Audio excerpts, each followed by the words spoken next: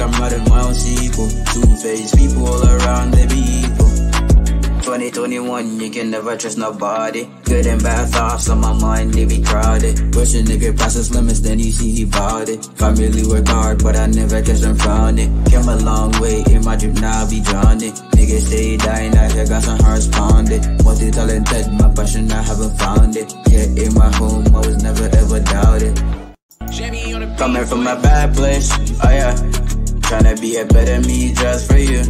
But it ain't easy, it's hard to get used to. Minding my own business, I'm not worried about what he do. Cause nowadays, all the niggas, they be see-through. I always say this is that I'm staying around people. Finding my own path like I'm writing my own sequel. Two-faced people all around, they be evil.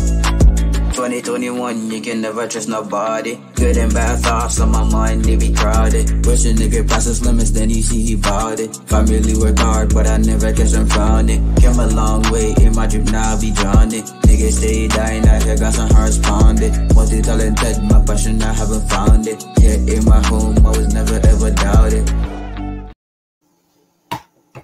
Good evening to each and every one. It's your boy GFC Govern back with another video for you guys today. Today is a day where we watch a few Premier League games and see the title change in a different direction. Today is one of the days where we see Manchester City sitting 2 points clear of the on top of the Premier League, where we see Arsenal and both Liverpool lost in the same day. So where do the Premier League title end up the end of the season? Would it be Manchester City 4 in a row? Would it be Arsenal first for 20 years? Or would it be Liverpool, where Klopp, on his farewell? Where would this title go at the end of the season? So let's get into it. Let's dig deep and we find out. Aston Villa did a magnificent job against Arsenal, best defensive team in the league, and they dig deep, and they end up come away from the Emirates with the 3 points. Leon Bailey, Jamaican international, the back of the net. Ollie Watkinson, one of my favorite striker target for the season. Those old Pochettino they're watching, and to see Ollie Watkinson, is a guy that's on form. He's not only just scoring goal, he's doing a lot of assists too. So you have to give credit where credit due, because not only the man is finding way to score, but he is finding way to assist, and he's up there amongst some of the best on the season as a striker, to be quite honest, with assists. So that to show you that he is a man on form, and he's a man on demand, to be quite honest. But as we go through the day, Chelsea is our main topic, but because Chelsea play Everton tomorrow. But to see both Liverpool and Arsenal, the way how they go down today, that kind of twists everything wide open, to be quite honest. Right now City is the last team to lead. As they always said, like, it's not who led, it's who can finish. And we see the Notorious Stash is in the building. I'm sorry, Notorious Stash, about the game. I know that you're really disappointed, but Liverpool get the chance today to score at least 5. And if you rewatch the game, you will see, like, it was all in your guys' hand today, and you guys definitely throw it away. Salah missed from close range. Jota miss. Nunes miss. Jones miss. That's like 5. I'm not even counting the rest. So it was in your hands today, to at least jump above Manchester City and lead the race again. But you guys didn't capitalize on the opportunity that you guys get. And unfortunate, because Liverpool was my alternate favorite, to be quite honest. And because I didn't want City to win it, but I definitely don't want Arsenal to win it because of what me and Arsenal, the rival, you know, the London, the rights of who rule London. And you know, London is blue for a long time now, almost 20 years. And I rather it to stay like that for right now because my team is in the mud. So my team is in the mud. So I rather Arsenal stay down there with me right now until I can at least compete again, or I show some form where I can compete. Because as I said, Chelsea first, you know, and I don't mind if City win the 4-peat, even though I don't want it, because that's something that we cannot break. But that's something that I can live with. I definitely can live with it. But to give away the tiger for London, you know, to Arsenal, that will hurt more than anything else. So I'm just saying, like, you know, I'm not spitting on a man downfall, you know. I'm just saying, like, you know, I'm already in the gutter. So if you be in the gutter too, you know, that's how it is. That's just the way it is. You know, things will never be the same, you know, if Arsenal wins. So that's just the way it is. And what a game. What a game. Weekend.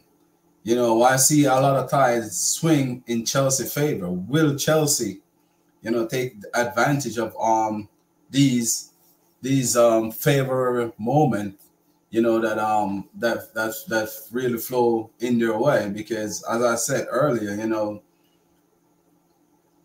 if you check the ticker, Brighton drop points, Wolves drop points, you know, Bournemouth drop points, Manchester United drop point, West Ham United drop point. You know, so it's just up to us right now to go and do it. Will we do it? That's the next question. Because every week I said team drop points, and it's all time for us to at least, you know, close some gaps and drift away from the rest, and we still find a way out to stay right in the middle. So I don't know what's really going on with us, you know, but hopefully that it can change tomorrow. I would love for it to change, you know, at least go 1 point behind. That would only put us 1 point behind West Ham United. Ty was trying to call me back. Yeah, so that would only put us 1 point behind West Ham United and 3 points behind Manchester United and Newcastle with 2 games in them. So we definitely see a path. But can we take the path? That's just the question. You know, can we take that path that is right there in front of us? Because there is a path for us.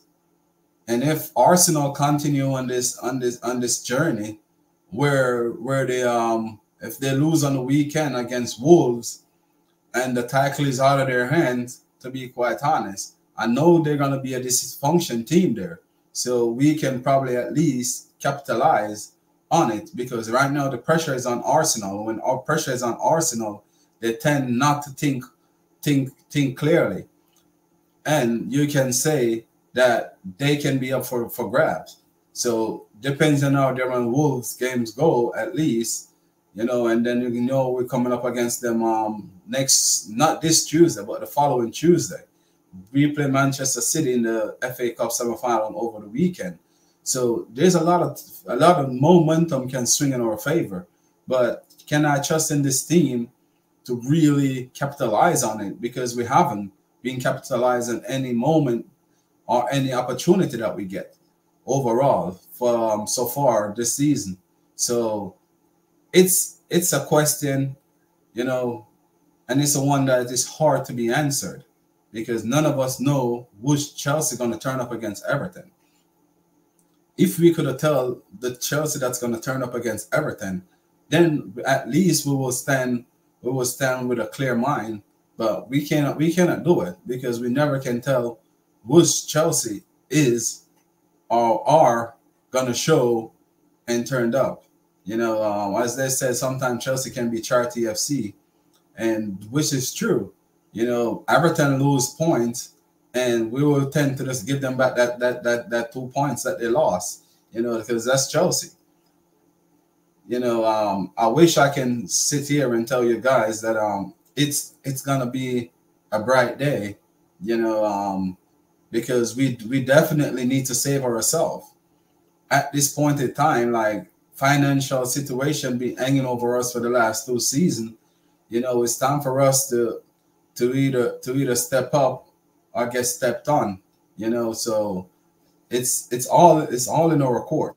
So either we're gonna step up or get stepped on. I don't know which one or which way we want to go with it. But Marin is joining me on the stream today, bro. It's a long time, bro. How you doing? How are you, brother? Yo, long time, eh? Yeah. It's been a while. I just want to make sure that everything is good on your side, because it's been a minute. I was being a little bit worried. No, everything is good. It's just that I've been, edge working and all that stuff. It's just that I just came back and I saw you online. I was like, let me just hop on and just support you a little bit. So yeah. But everything is good on my side. Everything's good. I was just caught up with work. And I've been busy, but yeah. I just heard Liverpool lost today, so hey, I'm just happy. Arsenal lost too, so both teams. I'm saying both teams lost today. But it shows how Premier League. Yeah, like I usually tell people, like, any team can win this league because either big teams can drop points. Look now, they lost to Arsenal lost. Liverpool lost to Crystal Palace at home ground, you see. So, I don't know who's going to take the title now, because now it's looking, now it's just looking beyond now.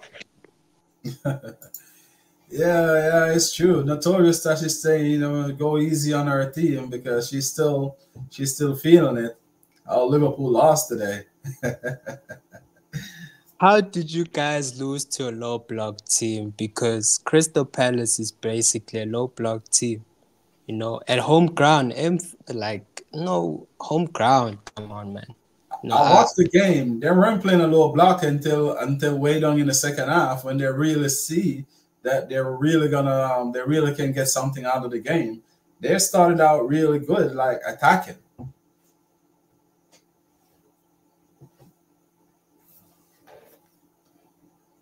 Yeah, it shows Roy Hodgson is one of the good coaches out there. I mean, yeah, the guy's old, but I picked it up. He's really good with big teams, but when it comes to small teams, he really gets thrashed. He will get like a 4-0 loss. But when it comes to Liverpool, Chelsea, he will turn up. So, with Crystal Palace, I'm also shocked that I saw what? They beat, but yeah. It just shows Premier League is one of the entertaining, leagues in the world. So, yeah, I can't just wait to see what Man City will do. And, forward, and with Arsenal losing again, I just can't wait to see what's going to happen in the next games. And to be honest with you, Liverpool was my most likely favorite, because of whatever you see how it's set up. Because if Man City win, they're gonna win 4 times in a row, and if Arsenal win, that part go of the London rivalry.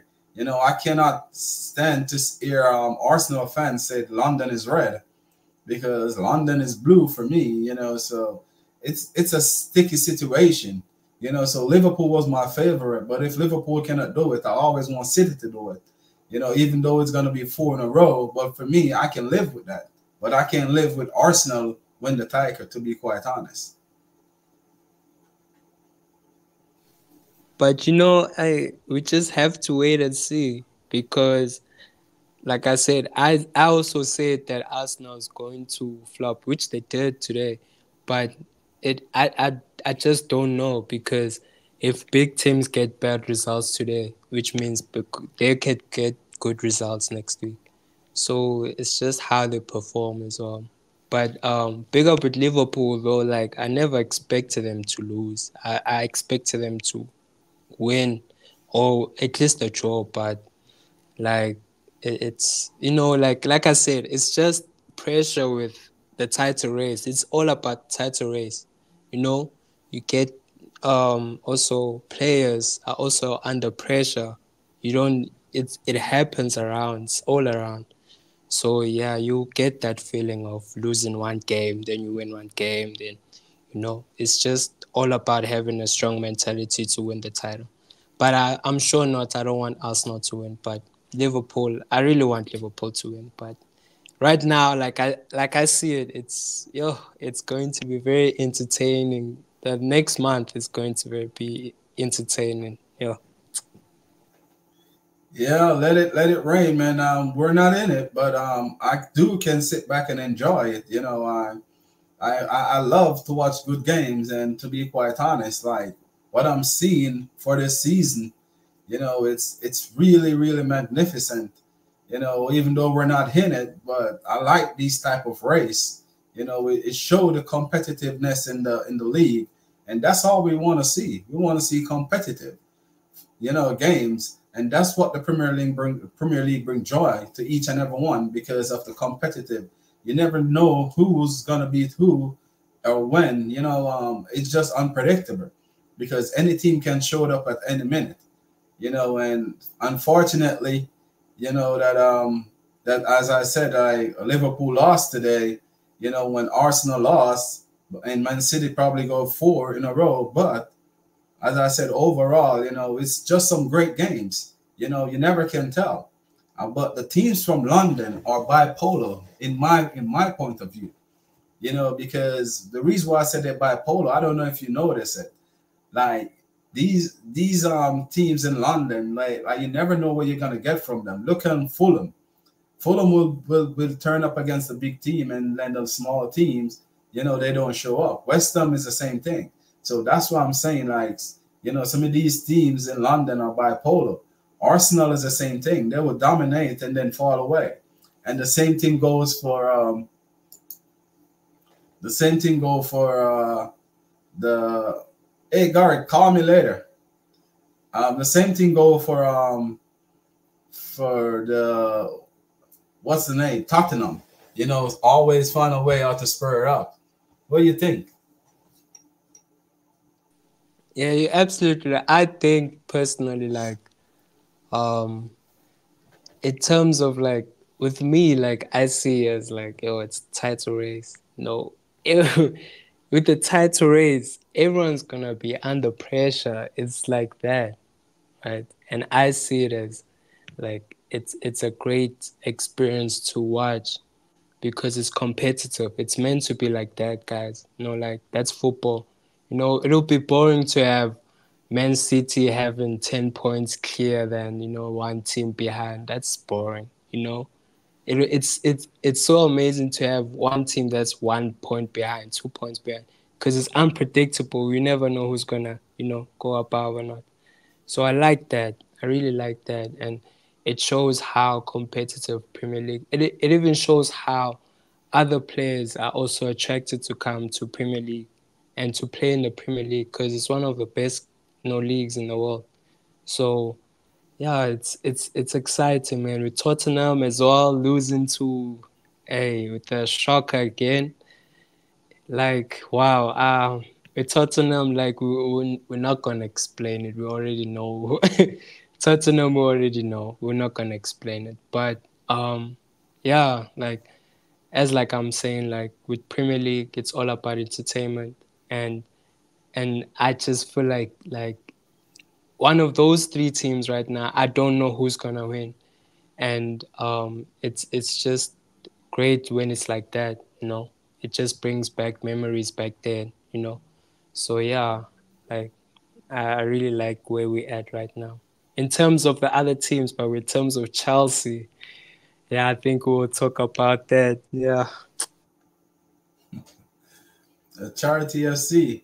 And the thing is, one of the reasons why I really like it, to be quite honest, I don't know if you watch the Bundesliga, and it was a joy for me to really see like Bayern Leverkusen really stop Bayern Munich from go 12 seasons in a row, because that's why a lot of people don't really watch the Bundesliga, because it's always a one horse race, and and that's what the Premier League give. The Premier League give you like unpredictable, and this season the German Bundesliga, to see the way how they celebrate, for winning their first title in 129 years.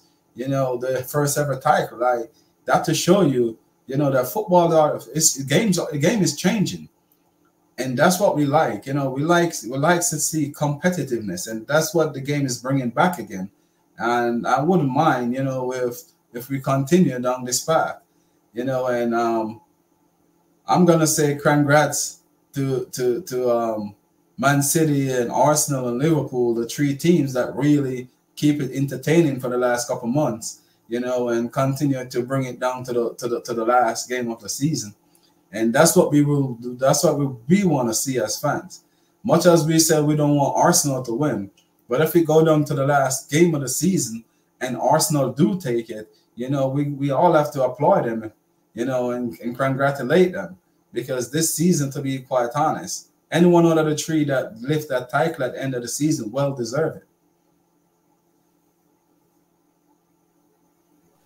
And if it goes to Arsenal, I'll give them the flowers. I do know that I'm a rival. I don't like Arsenal fans. I don't like Arsenal, But if it happens that they do win a title, I'll give them the flowers.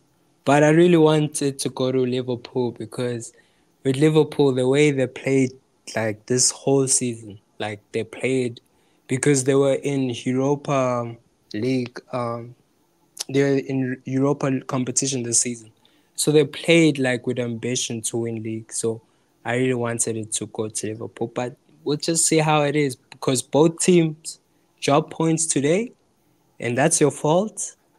So you will see how the league will go. We'll see how it goes. So yeah. The Liverpool don't fall for me today. It reminded me of that Steven Gerrard slip against Chelsea, to be quite honest. Give me some of that moment. I remember, and I was watching that game, that time, and I think we were losing 2-1. I think we're losing 2-1, and he did that Gerrard slip, and that was the same game he got a red card, I think. Yeah, like I think we beat them. Wasn't that game that we beat them on home ground? Yeah, I think it was the same game. Yeah, I think Demba Ba equalized or scored a winner somewhere in that bracket. But somewhere, yeah, I remember like we beat them, but it shows like it's one of those things, like the players get under pressure because they know that one mistake can cost, everything, what they planned the whole of the season, because it's a league title, it's a league race. So, it's a pressure thing. Players will get overwhelmed. It happens. Players will get overwhelmed. Then they'll get a game that they'll lose one game. Then they'll come back in this game. Then they'll win.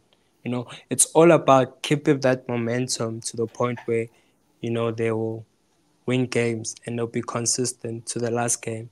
If they don't do that, if they drop points next game, that's when you will see that, okay, they're not ready for the title race.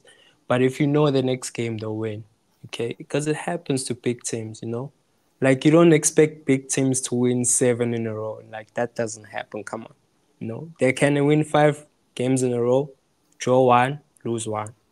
That's just how it happens, So, yeah, like, I just like it how it is. It's competitive, because I thought I was favoring Liverpool because they were going at it. They dropped points. Arsenal dropped points. Now City looks like they can go ahead because I think they have a game in hand or something. So it's challenging now. You see, it's crazy. It's crazy. If you look on the run, City got the most easiest run out of the rest, to be quite honest. The only team that City got that I know will give them a little bit of problem, and it's a different team than before, because this team don't really play low block. It's Tottenham, because City run the rest of 6 games for City is quite winnable. different from Tottenham. So Tottenham is the only team that I see will give them a little bit of problems at this point in time, or Brighton. But the rest of games is most likely team from in the bottom half of the table. You know, Arsenal got us to play. They got Tottenham to play. They got who else? They got Wolves to play, and you know Wolves are one of those team that you never can tell. You know, with Wolves, because you know Wolves were turned up just like Fulham.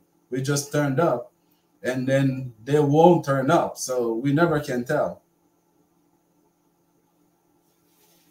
And that's true, yeah, because Wolves as well. That's the thing about low block teams. They turn up with big teams, and I hate that about low block teams. They always turn up with big teams because you will get a random day where City will lose to Wolverhampton. Right now, you got a day where Crystal Palace lost to Liverpool. So Liverpool lost to Crystal Palace. Arsenal, who did they lose to? They lost to, and it's a low block team. Imagine. So, like, it's like the matter of where the bigger teams need to like learn how to also dominate more games against the smaller teams in the Premier League, you know, and like it's really like entertaining now because when I heard this, like when I finished work and I came back, I'm like, yo, Liverpool lost. And it didn't make me laugh or like happy, but like I was just surprised, like wow, the guy's Crystal Palace. It's you know, but it shows that if Tottenham is the only reason that, you know, these teams are the decisive of the league, we will see. But like I said, you know, I don't underestimate low block teams because they always turn up against big teams, guys. You get one day Arsenal loses to whatever. You get you see, so like I said, if there's big teams, you know, they play good and they're not able to drop points, then that's it. But yeah, it's going to be entertaining. You never know. Brentford can beat Man City 2-1. You never know. You know? Yeah. So yeah, you know, Arsenal can lose 3-0 to Brighton. You never know. You never know. That's Premier League, you know. These low block teams, like they give this type of pressure, they give competition to the bigger team. It gives that Premier League energy. It gives that, you know, that competition energy. Like yeah, it's competitive. No, it's not all about the big teams. It's all about also the small teams. That's why I love Premier League. With Serie A, and you talked about Bundesliga, it's like one-sided, you know, teams. It's a farmers league. You know, one team gets all the glory. But like with Premier League, it's all about like 4 teams going ahead for one. And that's why I like Premier League so much. So, yeah, it's crazy. Yeah, you know, we're gonna touch on Chelsea a little bit. You know, we just want to find out what Ty said about how Ty feel about the games today. You know, how you doing, Ty? Ooh, lots of shocking one. It was not a day for one on both sides. For one, I think Chelsea women lost 2-1 to Man United women. Say, I think Tuchel lost as well with Bayern. I mean, I would say that the fixtures that would have happened today, they highlight the fact that football is not a a sport that you can predict consistently every week. A lot of surprises can happen, and football leaves you guessing what is next. And I mean, the biggest shock, I think, for most people would be the fact that when you look at the statistics for the Liverpool game in particular, and how they had opportunities and they missed some, and they fluffed some of the opportunities that they had, and Crystal Palace being able to keep hold to a 1-0 lead for most of the game after scoring, and could have even added more to it in the first half in particular. It's impressive. I mean, Crystal Palace is one of those bogey teams that sometimes they can seem like a very fluid team, and then they will turn into a team that is mediocre. So you just don't know what you get with Crystal Palace, but they have shown that football is a sport that you can't always predict consistently, because you'll have moments like today with teams like Liverpool losing, and all, and two of the teams are in the title charge losing. So I mean, I've always said it's going to be a very close and tight race, because in a situation like this, we've seen that you have to have the endurance, and it appears Liverpool don't really have the endurance at the moment. Man City have it in their hands now, as it relates to having an opportunity to take the lead, but anything can happen. A lot can happen in a blink of an eye. So don't you think the tide turn into Man City favor right now because of the way how the games go this weekend? Because if you look on Man City rest of games, they only got Tottenham and Brighton as the only really teams that can really challenge them the way how you expect a team to challenge.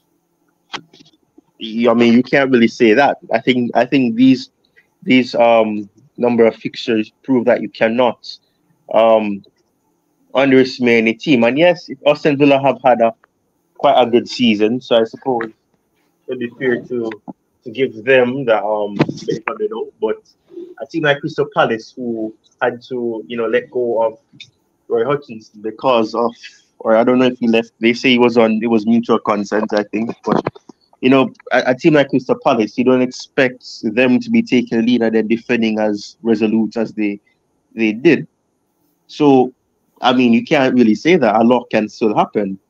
But the title race is obviously going to be tighter than this, because I'm sure that at least one of the three teams are going to drop points again, and that will be the deciding factor as well. But I don't want to say that, Brighton and Tottenham are the only teams that will really give them a challenge, because anything can happen. A lot of teams are desperate to stay up.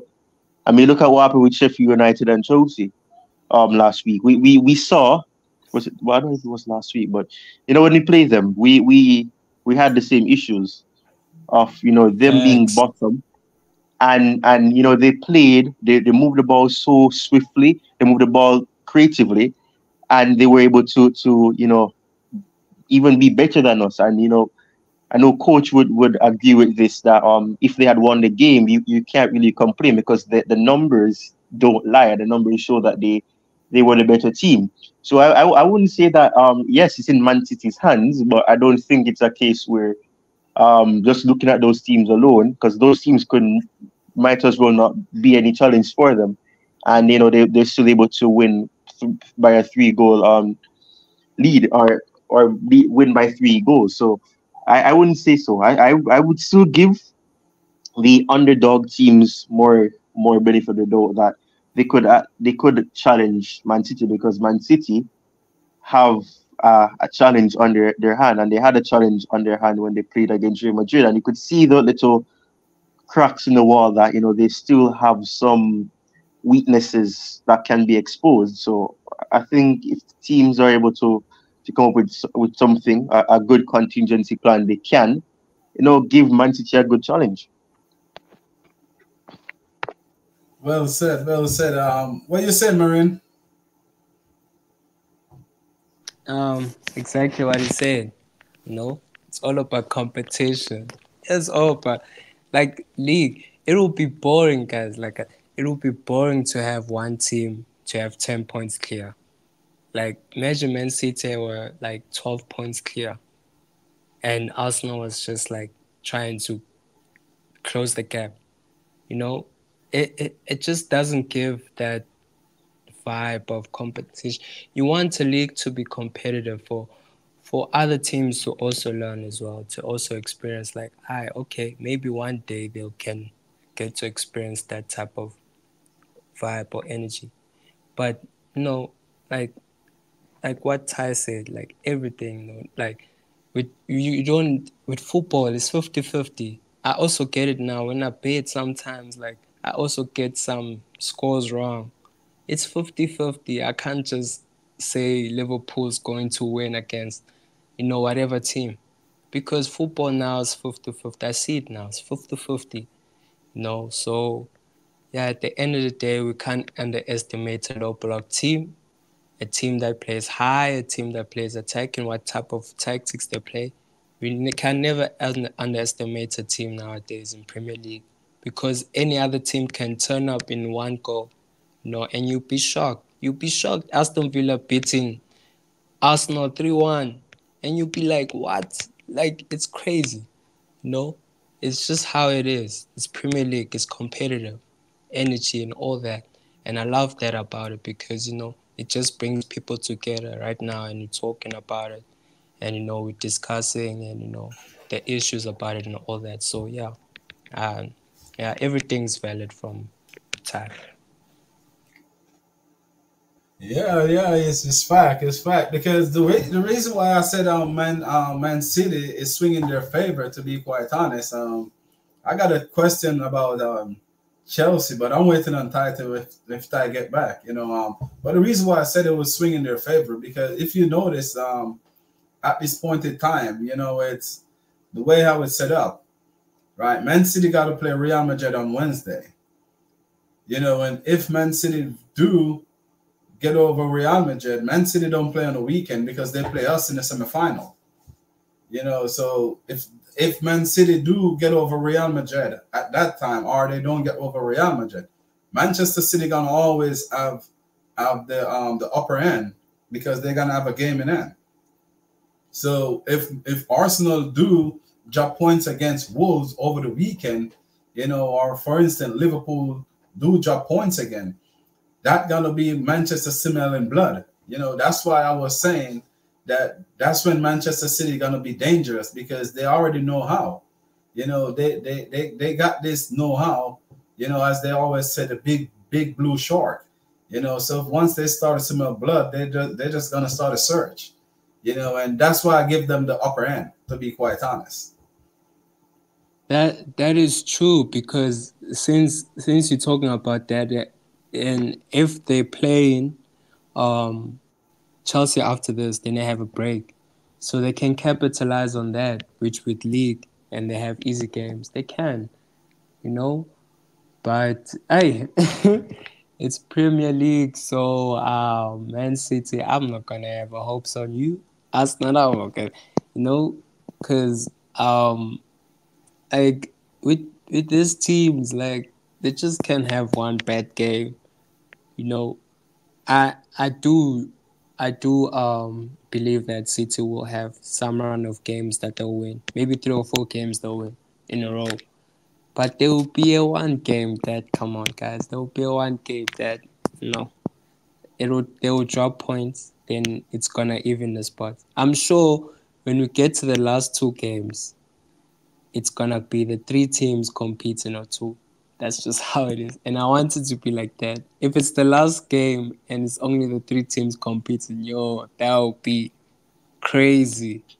That would be one of maybe it would be one of the greatest moments of Premier League football. But if it happens to be like that, I would want it to be like that. But who knows? Yeah, like you said. But Man City, they really looking like they're really looking like they actually can get ahead of Arsenal and Liverpool because the games right now they're actually looking pretty decent right now. So yeah, we'll just have to wait and see. They can even lose to a low block team, So we just have to wait and see how this plans out. And then we're moving the Chelsea part. The reason why I said that, though, I really do want Arsenal to take care of Wolves because if you notice, Wolves has just always been following us. And as a Chelsea fan, to be quite honest, I do want Arsenal to take all points. Don't get me wrong, because if Arsenal take all 3 points from Wolverhampton, and we definitely get all 3 points against Everton, that open up a 4 or 5 point gap between we and Wolves. And that's what I want as a Chelsea fan, to come into the Chelsea session. For me, I'm gonna Chelsea first at all times. So I'm gonna always want team that in around us, to drop points so we can advance. And honestly, I'm rooting for those teams that gonna play the teams around us at this point in time, because doesn't matter how much opportunity we get. This is a question how we cannot take advantage of all these opportunity that we've been getting for the last couple of months, to drift away from the pack. Like every time that we get a chance to really open up a gap between us and who's behind us, we find a way how to stay with them. I don't know if you ever thought of it or look at it the way I'm looking at it. Is this about Chelsea? Yes, about Chelsea. Okay. I kind of think where you kind of look at it.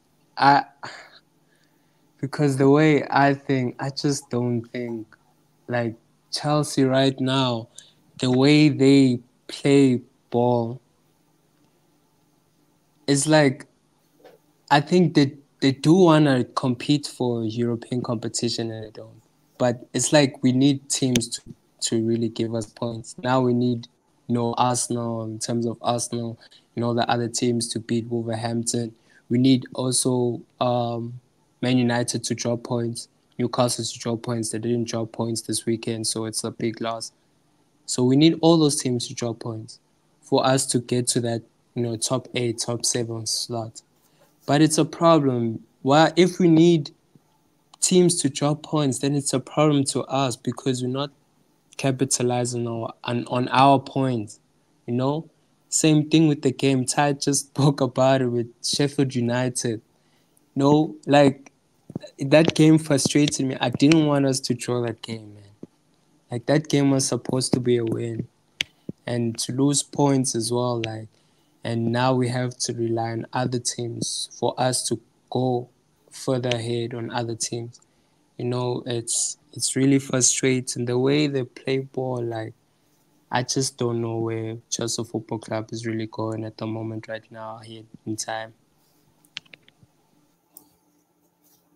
You're 100% correct, man. None of us know, to be quite honest. None. I wish we all can sit here and tell you that this is where we're heading to, but none of us know at this point in time. And a lot of things is going around in the news, about the stadium and what do you think about we're being linked with Xabi Alonso from Barcelona?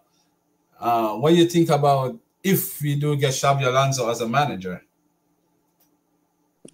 Yeah. Okay. Okay. I rate Xabi Alonso as a player. Wait, is it Xavi Hernandez or Xabi Alonso? Sorry. No, Xabi, the one at Barcelona. Oh, Xavi Hernandez. Hernandez. Oh, okay. Yeah, sorry. I said Xabi Alonso. Sorry, my bad. No problem, sir. With Xavi Hernandez, I don't know because I only saw him at Barcelona, which he did good. Okay, I give him props. He did good. As a player, I give him props, man. He was an excellent player. I watched him play ball with Messi, Iniesta, Busquets, Puyol, all those guys. Alves and those guys showed me football. But in terms of coaching wise, like managerial wise, I just don't know, because right now I just feel like this team really needs an experienced coach, like someone that already knows that, yes, Xavi has already won trophies. Yes, I understand that he has.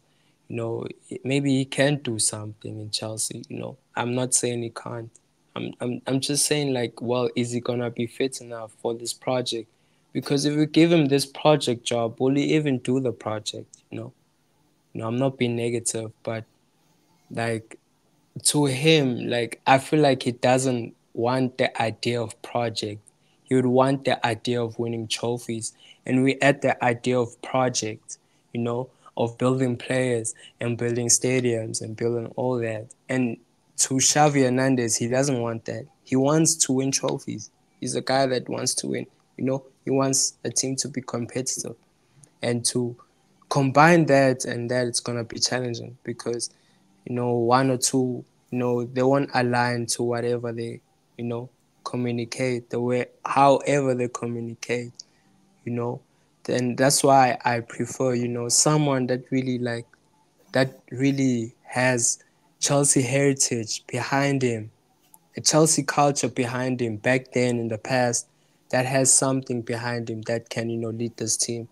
If you bring coaches outside, it has to be someone that's very elite, that can, manage these players, that can manage the project. Because right now, as I'm seeing, like, we're still in a project era. And if you bring someone that's competitive and trying to win titles, it's going to take him years to win trophies. And it's going to take him years to take us to that point. And it's going to be frustrating. If we bring Xavi right now, right, and things don't happen, we'll get him fired. That's how we are with Chelsea. If we get him here for 2 seasons, 1 season doesn't win, the next season doesn't win anything, he's fired, bro. You see? Because that's how we are. So I don't want him to be in that pressure, But, if he really comes, I think he'll make a great coach. He'll make a standing coach. But I just want to see how he'll work with Chelsea Football Club, with the project. If he's going to work with the project, if he's also going to implement with the title race and all the title competition and all that stuff, with this mentality, with the project, maybe I could see something. That's why I prefer Hansi Flick, because Hansi Flick he's a project guy. He understands that because he's dealt with younger players at Bayern Munich and all those teams. So yeah, if Xavi comes in, I have no problem though. The thing what I realized with Xavi, he don't afraid to bring 16 years old and 15 years old through the rank, to be quite honest. And if we're going for a youth project, he will be probably one of the right person to go with this project, of what I've been seeing, because these young players that Barcelona are bringing through, they're no joke, But I see we link with even the Newcastle manager too, today, and even Nagelsmann. Nagelsmann already turned us down, so I don't know how Nagelsmann been linked back with a job again. And that's for me, I don't know what you think about those two.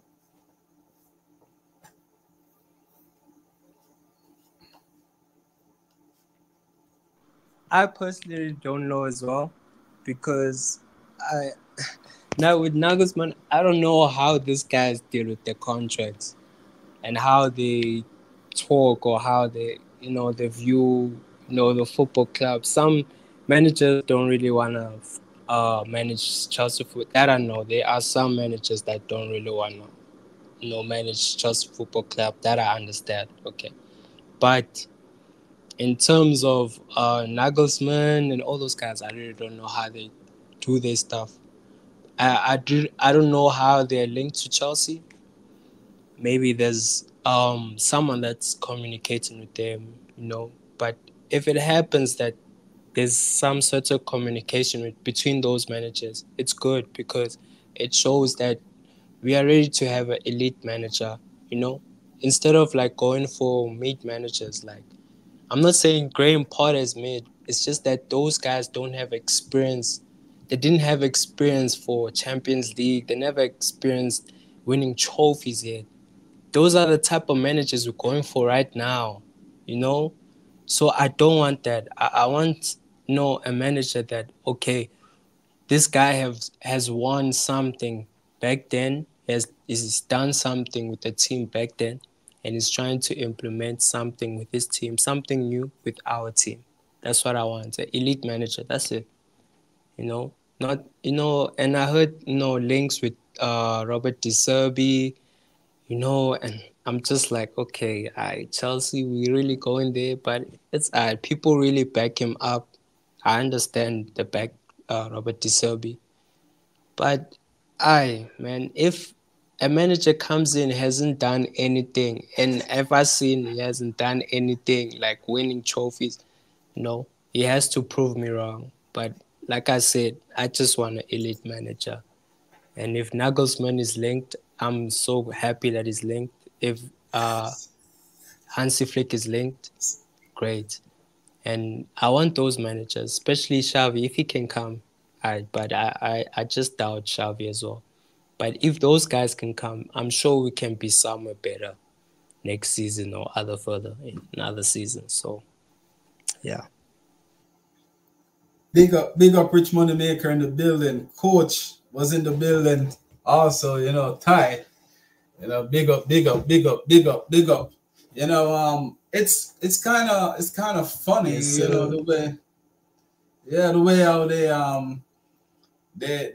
We've been linked with even Nagelsmann, and the way how we turned down the project from day one. So I don't think Nagelsmann would really take a big U-turn unless the terms that he agreed with or he did want, unless they were going to give it to him. And I don't think right now we're financially, set where we can go and get Nagelsmann all the players that he need. That's just on my part. I don't think we can give Nagelsmann all that players that he's gonna really want, because Nagelsmann want a challenge right now. He don't want to build a project, especially in England. He want to come here to make a mark. He want to stamp his name, because Klopp is going out. So he want to say that he probably the second best manager in the league, where we're gonna challenge Pep. So for me, if we're not gonna give him players to really reach to that point, he's not gonna come to us. So I don't really think that we're really gonna get Nagelsmann, to be quite honest. He's off the list. So Xavi is a one that I would consider, of the way I saw how he's bringing out the young players at Barcelona. And we have some of the best talent in England for the last 15 years, but we just never know how to gradually use them. Yeah, use them. You're correct. Go ahead. No, you're right. Use them. But we never know how to use them, or to build a system to gradually bring them into the first team.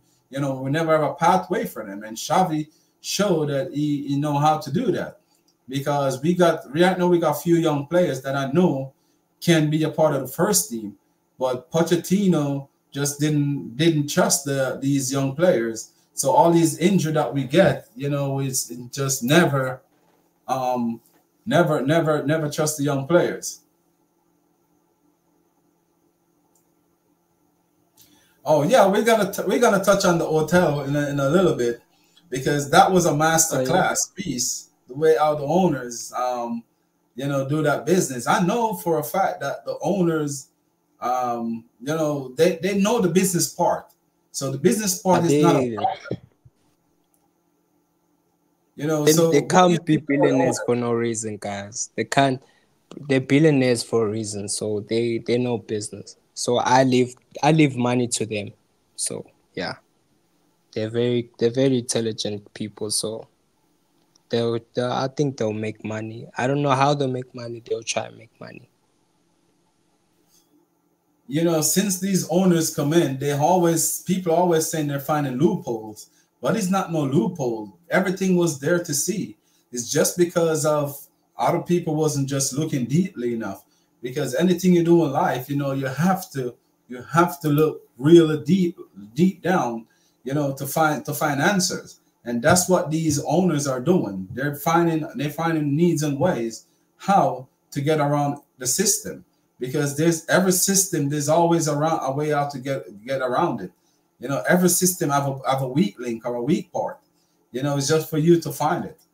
And that's what these owners are doing. They're finding all the loopholes. And you notice every time they find it, so they come around and close it the next season.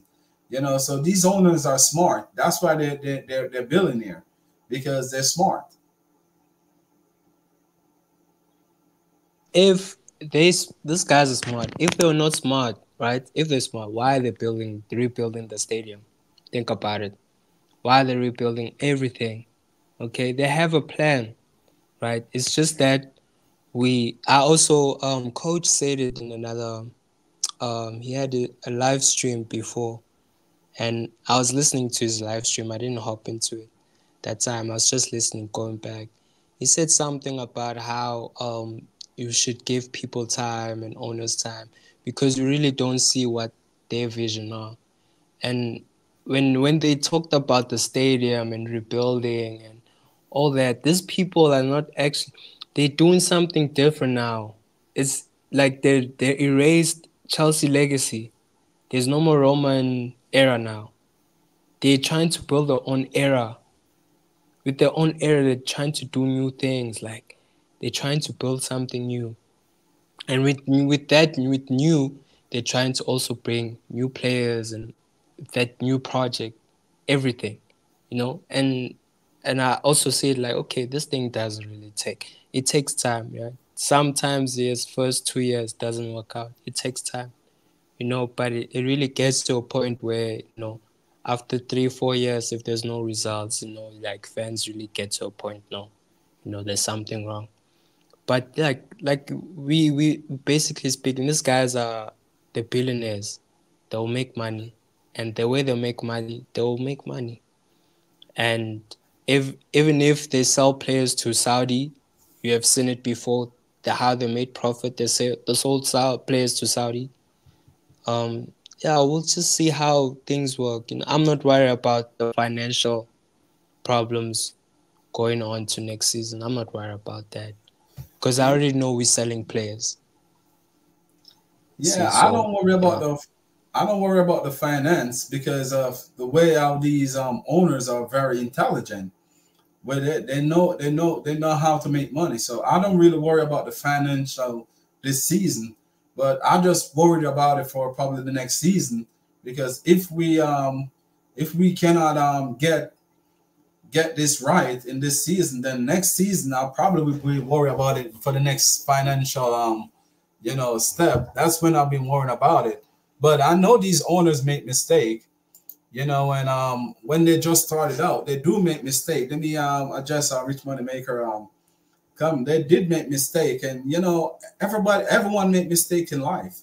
You know, it's just what you do about it. When you make those mistakes, it's how you go about it. You know, if you're gonna correct it. So in this summer, we always sit here as Chelsea fan and see, you know, if we correct some of those mistakes, because a lot of what's coming out in the media, I never really buy it, to be quite honest, because I am a Chelsea supporter, you know, and I'm gonna always think positively about my team, because Chelsea, I eat, sleep, and drink Chelsea, you know, to be quite honest, because Chelsea for me, it's a thing that you know, it saved my life.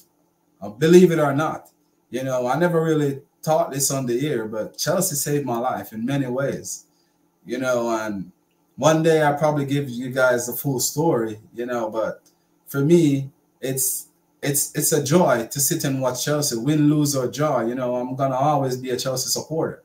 And for me, the negativity that's coming out, I think most of that is coming from rival, you know, because if we all supposed to look and talk it and speak the truth, you know, Roman Abramovich come and revolute English Premier League, you know, forever.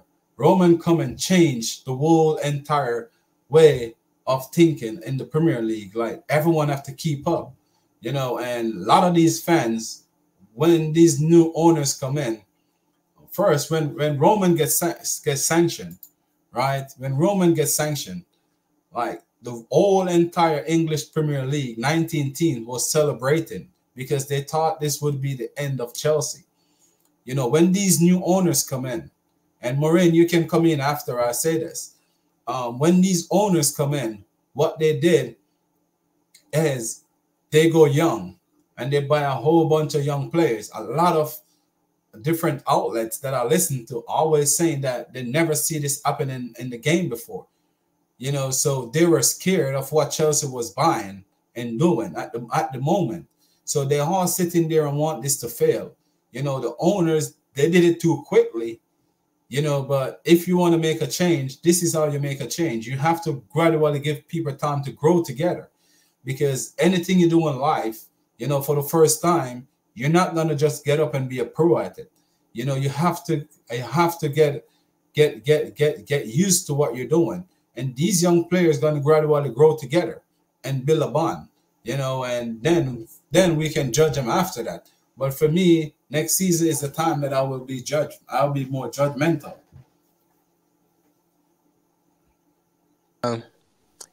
Like everything you said, spot on. It's all about going back to our scouting director, all those guys that get our players. You know, Win Stanley, bro, rich money makers. My guy, like, how do we tell a 1 or 2 or 3-star experienced scouting director who doesn't know how to get players to tell them how to get experienced players? How do you tell a brain that doesn't know how to get experienced players? You tell them, bro, we need to fire this guy. We need to get proper, good directors. That's it. That's how, like, tell them, look, guys, look at Bayern Munich, look at Real Madrid, look at Man City, look at all these elite clubs right now. Why do they always have good players, guys? Think about it. Yes, we get young players, right? We get good young players. We get those players for the project. But every single time, these guys, when they make signings, right? Real Madrid, Man City, PSG, all those big clubs, Barca sometimes, they make these good signings with good players. Why, guys? Think about why. They have good directing. They have good scouting directors. They have good directors. They have a foundation. In this football club, we don't have that. We have breads that only want to go for mid players. Pedro Neto, Bomang Mang, Modric, okay, away, you balling now. Modric, away. Cole Palmer, my guy, hey, it's your gem. Okay. You know, Caicedo, he came from a mid-club team. You know, the only experienced players we can probably touch is the older guys. Maybe Modric, maybe Kroos, maybe all those guys that have died out. Because all those other guys were like Bob Bellingham, they cost so much, bro. We have to pay a release clause for Bellingham and all those guys. That's a release clause. That's a lot of money to pay. But like what I'm saying is just like Chelsea don't have a foundation on the directing, bro. Like the directors is just not good enough. Even if we just explain to these guys, please guys, let's go get experienced players. They'll never do that, bro. They'll never. They'll go give me some other guy from Aston Villa, bro. And I don't want that guy, bro. I want someone like Valverde from Real Madrid. I want someone from like Griezmann. I want Griezmann, bro. I want Kingsley Coleman. And they won't get those guys. They won't. Because we don't have those type of directors that can get us those players. So, like, it comes back, like, with Todd, they just did everything wrong. They built everything wrong. They hired wrong people. So they have to, like, really sit down, analyze, and really see, like, okay, where do I want to take this football club? Like, if I really want good players, who do I hire to get good players? And you tell me Paul Stanley will give me... But he won't give me Bellingham. I'm telling you, this guy won't give me nobody. He won't. Even Mbappe, he won't give me Mbappe. He won't. You just give me some other guy from Brighton, some other guy from Swansea, some other guy from Leeds United, some other guy from... But I don't want that. The thing is, you know, I understand what you're saying, but you know, these owners, we cannot sit here and blame these owners only. You know, when if you listen Frank Lampard interviews, like a lot of these players, the former owners get all these players to bought, and they did not. So when we're gonna sit here and we're gonna blame these owners already coming into a mess. Because remember, Frank Lampard would try to get Declan Rice. They didn't want to purchase Declan Rice. They want to look somewhere else. He tried to get Drew Birmingham. He told them to go get him. He tried to get Erling Allen when he was in Scandinavia. So all these three players, Frank Lampard tried to sign, right? All these young players before they reach where they're supposed to, Tchouameni, the midfielder at Real Madrid, that French midfielder. Exactly. Yeah. This ownership get that player to buy for about 50 million, and they did not. So all these young players and these experienced players are world-class players that we're looking at right now. They already went to teams, so we cannot get them anymore. We have the opportunity to get all these players, and right now they would have probably sold off for a big fee because of what's going on, or they probably would have still been here because the team would have been better. So imagine we did make all those signing and give them 5 or 6 year contract. They still would have been at the club at this point in time, and the team wouldn't be where it is. So you guys, we have to understand it's a rebuild. It's a rebuild. We could have built a core out of those players that I just named. And when these ownership come in, they try to go with the experience. Remember, they buy Koulibaly, and they buy that guy that used to play Aubameyang, the Sterling. So they try to go the experience road, and the experienced player who just wasn't performing. So instead of you go back and buy a more experienced player that didn't perform, what they did, they turned to youth. At least they said, okay, we can give them a couple of years to grow together. So for me, I want to put all the blame on this ownership, to be quite honest, because they did try. They try both ways, but our fans just doesn't see it because a lot of young players have been bought at the same time. But they did try to go down the experience road.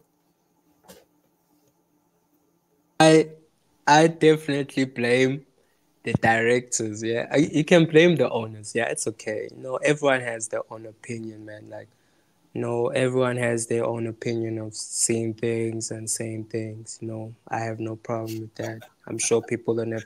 No one has. I would never have a problem with that, guys. But I blame the directors because those directors gave us those players, bro.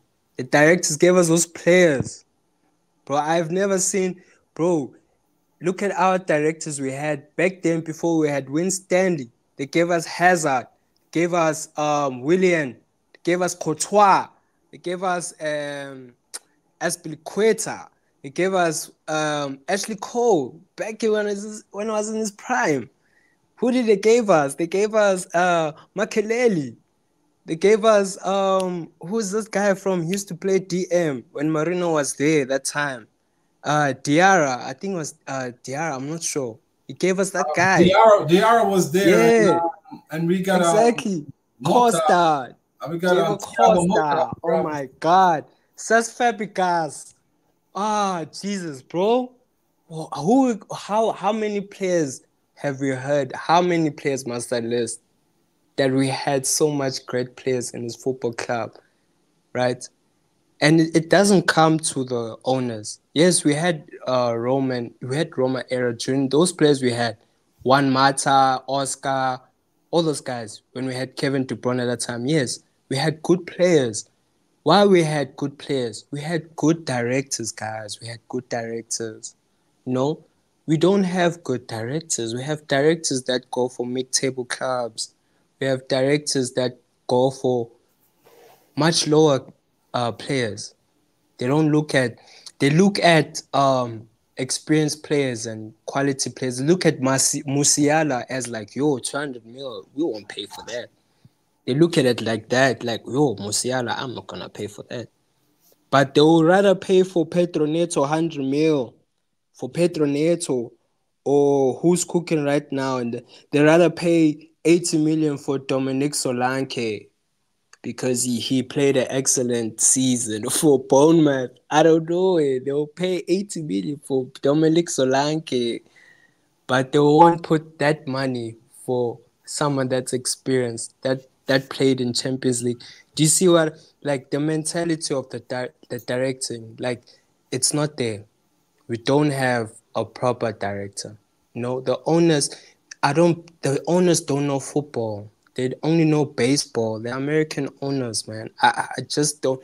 I would never I would never hate them about that. They will never know football right away. It's gonna take them time to know our culture, to know how we do things, how football works. It's gonna take them time. I blame the directors. I blame those guys. Those guys that gave us Enzo Fernandez, gave us Casero, gave us Nodi Madueke, that gave us Modric, that gave us Chile, that gave us Disasi, they gave us all those guys. I blame those guys. You're correct. And the only one I did a problem with, when we really get to be quite honest, was Disasi, because Badiashile, I didn't know that young player when he was just coming through, because Cesc Fabregas was there at Monaco. So I used to watch a lot of Monaco, and for me, I saw him as a talent. I did, to be quite honest, I did rate him highly. So when we get him, I was excited for that one. But what I'm saying is Disasi is not better than Chalobah. So those are some little mistakes that they make, where in my point, I think that, that was $45 million could have stay right there in the pocket, and when I look at it, like some of the midfielders that we signed, we could have do. Yeah, we could have do the same thing. What do you think about what the owners did with the hotel? Because of the way how they were, everyone was saying that we're doomed with this financial. But to be hearing that the owners sell the hotels to the Blue Coal group, to help balance the finance. What do you think about it? If it's true, I'm going to believe it, because this guy's wasted $1 billion. This guy's wasted $1 billion on dumb players and wrong. Let's just say billion on wrong investment. We did a wrong investment on $1 billion. And I understand why they had to sell these hotels. It's business. They're losing money. These people are losing money.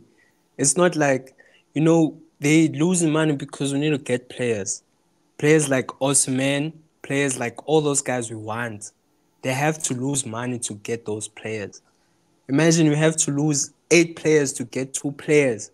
2 players. For next season, we need to lose 8 players. They have to lose something else just to get 2 more players. And 1 player is probably costing like 100 mil. Do you see what I'm getting? Like, yeah, the way they dealt finance is wrong. The way they dealt was wrong. The way they maneuvered, they should have maneuvered in a way where, like, that $1 billion, where they invested on proper players. Because all that money is wasted on what? Because they expected us to be on top 3, top 4 with probably a trophy. That's what they expected us to be at. Right now, we're not there. We're on 12th place, 11th place. We're trying to get Europa competition with FA Cup. Anything can happen. But they're losing money. And that's just how it is. It's business, guys. It's business, I understand that. It's business. And I understand some people, will be hacked about it, That's just, billionaires are like that, man. I understand. Like when I see billionaires do these things with Roman, also Roman had these dodgy things behind the scenes. He did some dodgy things behind the scenes. Because this guy's, they're desperate. It's business. So, it's for Chelsea right now. If it's like that, I'll believe so. If it's like that, yes. But in terms of financial, if this carries on the next couple of years, mid-table Chelsea, this carries on, I just don't know where we're gonna be. Like, are we gonna decline, or we gonna? I just don't know. That's why these games that's coming up would be very important to really open up a gap between we and 10th, and at least stay amongst the top 8, because we can at least finish at least 6th, because Tottenham right now is in 5th, and you got Newcastle and Manchester United in 6th and 7th, and West Ham in 8th, but we got 2 games in hand on them overall, so that's what I'm saying. If we win this game that's coming up on tomorrow, we can at least 1 point behind West Ham, 3 points behind Manchester United and Newcastle with 2 games in hand, or a game, I think 2 games in hand overall. So therefore, we have it in our hands. It's just Pochettino just need to start to do the right thing, because keep on making some of these little mistakes that he's making right now not gonna help us. Because right now we reach the end stage of the season. And this is a time where he's a do or die. So it's time to do, and stop take bullets. Like, you cannot take so much bullets. So it's time for him right now to start dodge all the bullets, and find ways out to win. It doesn't matter about the way we play anymore. It's always gonna be about the result, because this is a result in sports. Result do matter. So we have to take all 3 points against Everton. We have to start to take points from these teams. Find a way. Either to give them the ball and sit low block and catch them on the counter. We have to find some way, because that's what this season is about right now, is to find a way. We do. That is very true. We do really need to find a way, because right now it's not looking good for Poch. But like I said, enough with Poch, man. He lied to me. He broke my heart. The first interview, what did he say? He said Champions League football. He told us, like, on screen, guys, on camera, interview, Champions League football. Chelsea will compete. Chelsea will compete for the league, and Chelsea will dominate in the Champions League competition. Where are we now? You see, so I'm not really worried about Poch. Poch is out of my mind. Like, if Poch right now, like, his job is to just play the cards right. And like, I was on a Twitter space, and one of those guys, they were Poch in. One of the guys were Poch in, and I was, sometimes I told them, like, I won't really explain myself and prove myself to you that, hey, this guy's not good quality enough for Chelsea. You will see for yourself. There'll be a day you'll see, okay, I don't want Poch anymore. Okay, that's on your terms. But this guy, for me, he's shown me, nah.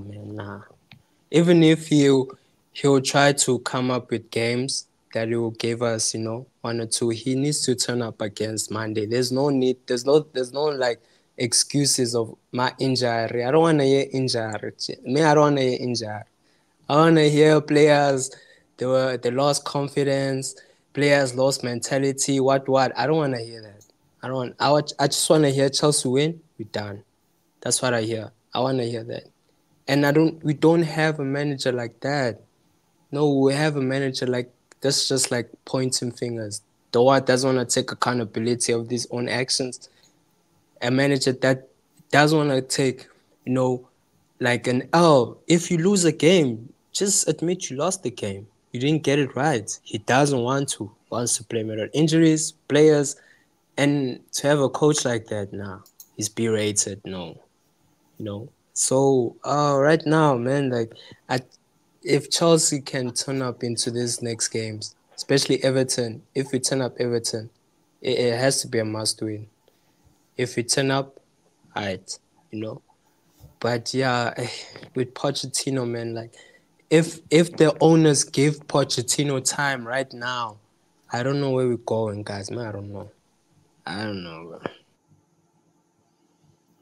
Bro. You're 100% right, but I'm here. I'm here. You know, I don't want to spoil it for you, but by reading into a lot of things that have been said over the last couple of weeks, you know, I don't think Pochettino is gonna be sacked this upcoming season. I think they're more likely gonna judge him, you know, at the midway that the second half of the season. If we started well next season, he's gonna stay, you know. But if we're still performing the same way, then I heard they'll that's when they will consider sacking him.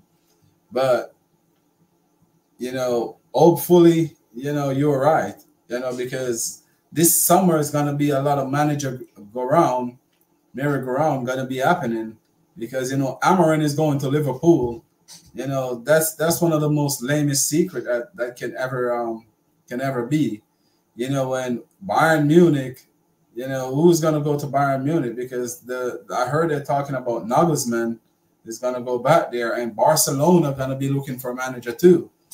So it's gonna be a lot of manager merry-go-round and also Manchester United is looking for a manager also. So you got few of those big teams right now is looking for manager. So this summer is going to be not only about transfer of players, it's going to be about transfer of managers too. For manager too. Ish, Jesus. Yeah. No, yeah, you're correct. You know, it's gonna be one of those things, you know, and who right now gonna want to sit there and take this Chelsea project that we have right now, where 2 seasons in a row finish bottom? It's gonna be a manager that's really got heart, you know, because even Pochettino, you hear said that he risked his career to come to Chelsea. So it's gonna be a long summer for us. You know, it's gonna be a sit and wait, to be quite honest, even with transfer. Like none of us know how the transfer market gonna treat us. So it's gonna be a long summer for us, to be quite honest. Like we're gonna see things that we like and we're gonna see a lot of things that we don't like.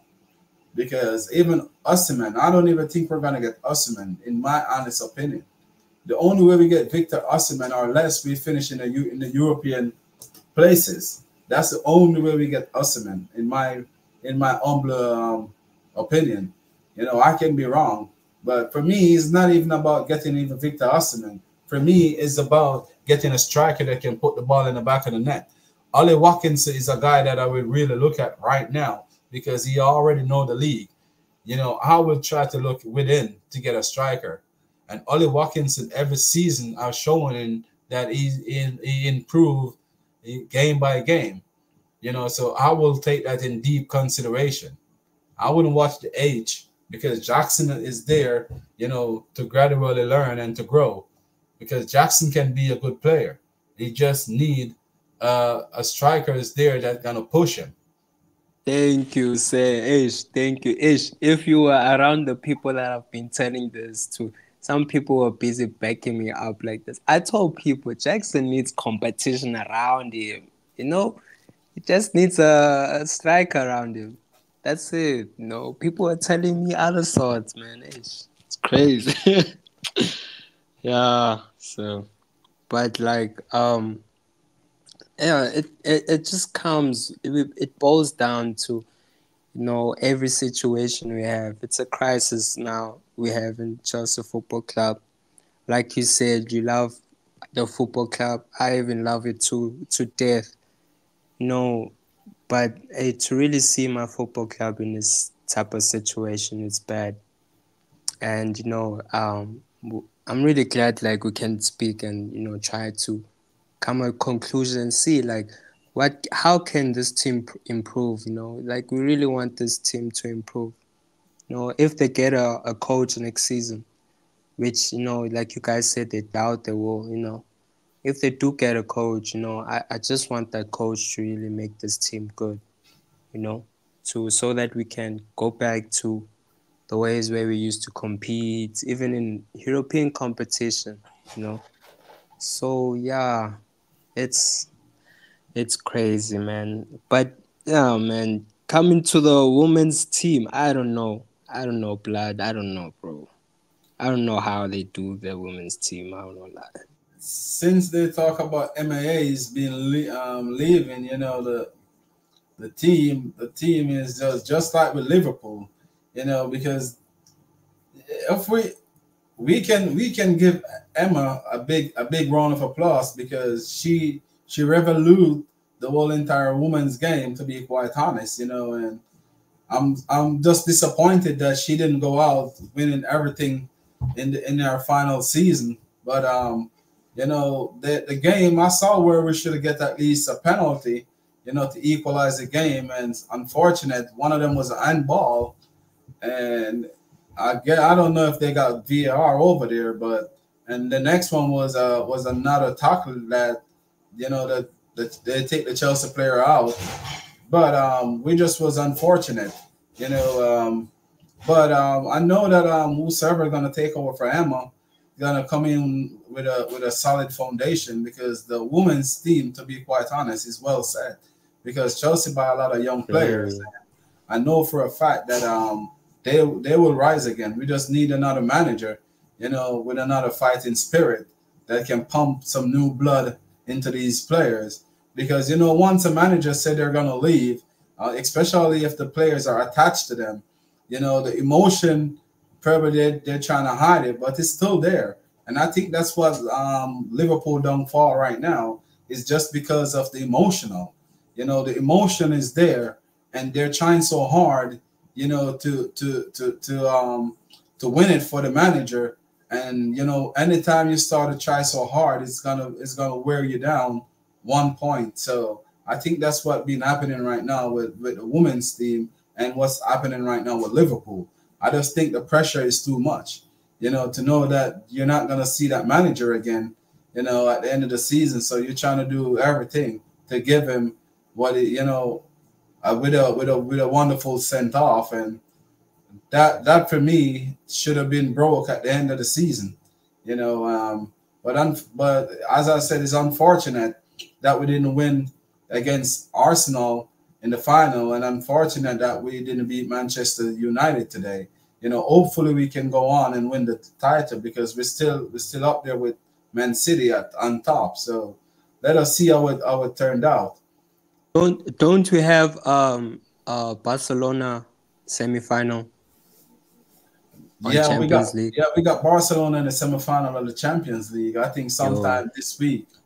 The ladies will ball. I know, since we have Ramirez and also James back, Lauren James back, they'll ball. I know for sure they'll win a trophy end of the season. They just had a bad game today. They lost to Man United. Wow, that's crazy. Because normally Man United women's team, they're not really that good. So they were really lucky. Yeah, they were lucky. Because they're not good. They're not. When I watch them play ball, they're really not that good. Compared to our women's team, they're not good. So yeah, I'm just sorry about that, but I'm sure they will, because Barcelona beat us previously in the semi-finals. I'm sure we'll probably get revenge on them this time. Who knows? Maybe we'll get revenge this time. Then we'll probably win league on the women's side. But yeah, big up to Emma. Emma Hayes has been one of those managers for women's teams. I think she actually made a credit for herself to actually coach national teams now for herself. So big up to her, big up. She created a strong foundation around the women's team. And I want that with the men's team. If they can do that with the men's team as well, yeah. But yeah. Yeah, Rich Moneymaker, thank you for all your insight. And I always appreciate it. always here supporting and always giving us insight. Really, I really appreciate it. But I see this kid that we bought, Whisper. I see him killing it in the development team. To be quite honest, he started to score a lot of goals, like what he was doing over there in Jamaica, and I saw him getting a lot of assists, and I think that's really good for us. Is he from Jamaica? Yes, Whisper, yeah. Okay, is he in the academy right now? Yeah, he's a striker, but yeah, he's playing for the development team. Him and Washington been having a wonderful partnership over there. They've been assisting each other and been scoring, fluidly. To be quite honest, that for me looked like a good partnership already building, and hopefully that they long let it rain and they can bring it into the first team. Wow. Okay. Maybe there's something, and they just need to get experience, man. Like once they get senior team, then they can do their thing. Especially Washington. I want to see the Jamaican guy. I want to see how he plays, because I Oh already yeah. saw Washington play. Oh, you can download the FIFA stand on your phone. It's free. Download the FIFA stand, and they show all the sometimes after a couple of days after the game play, they will show the development. If you're not paying for the subscription, they will show you the development. You can watch the games. That's how I've been watching the games. What you think about Pochettino should get John Terry, as part of his coaching staff? Yeah, I think that would be a good idea, because he knows Chelsea heritage. That would be a good idea, right? For me, because some people say, nah, that's not a good idea. I don't want John Terry to come. But for me, because he knows the heritage of Chelsea Football Club, he knows the legacy of it. He knows what Chelsea Football Club is. He knows. So for me, it's good, because he's gonna implement that on the players. Right, he's going to take the experience that he had with Chelsea and implement that with the players. So I want that. I want leadership like that around our players. They gain confidence, they gain, all that. Yeah, it's all about, being strategic and being smart with like how we hire people and all that stuff. So Yeah, because he's in the under 18. He's a part of the setup in the under 18. So that's what I was saying. It would be good, if we can at least have him as a part of the coaching staff. To help these young players through this rough path.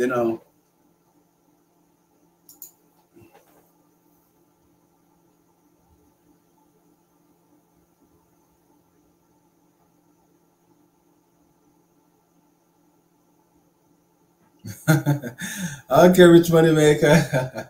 Yeah, keep me updated, man, because I would love to I would love like one of them, be a part of the coaching staff, and at least, to teach these young players, what it takes to put on that shirt, what it takes to be a part of Chelsea.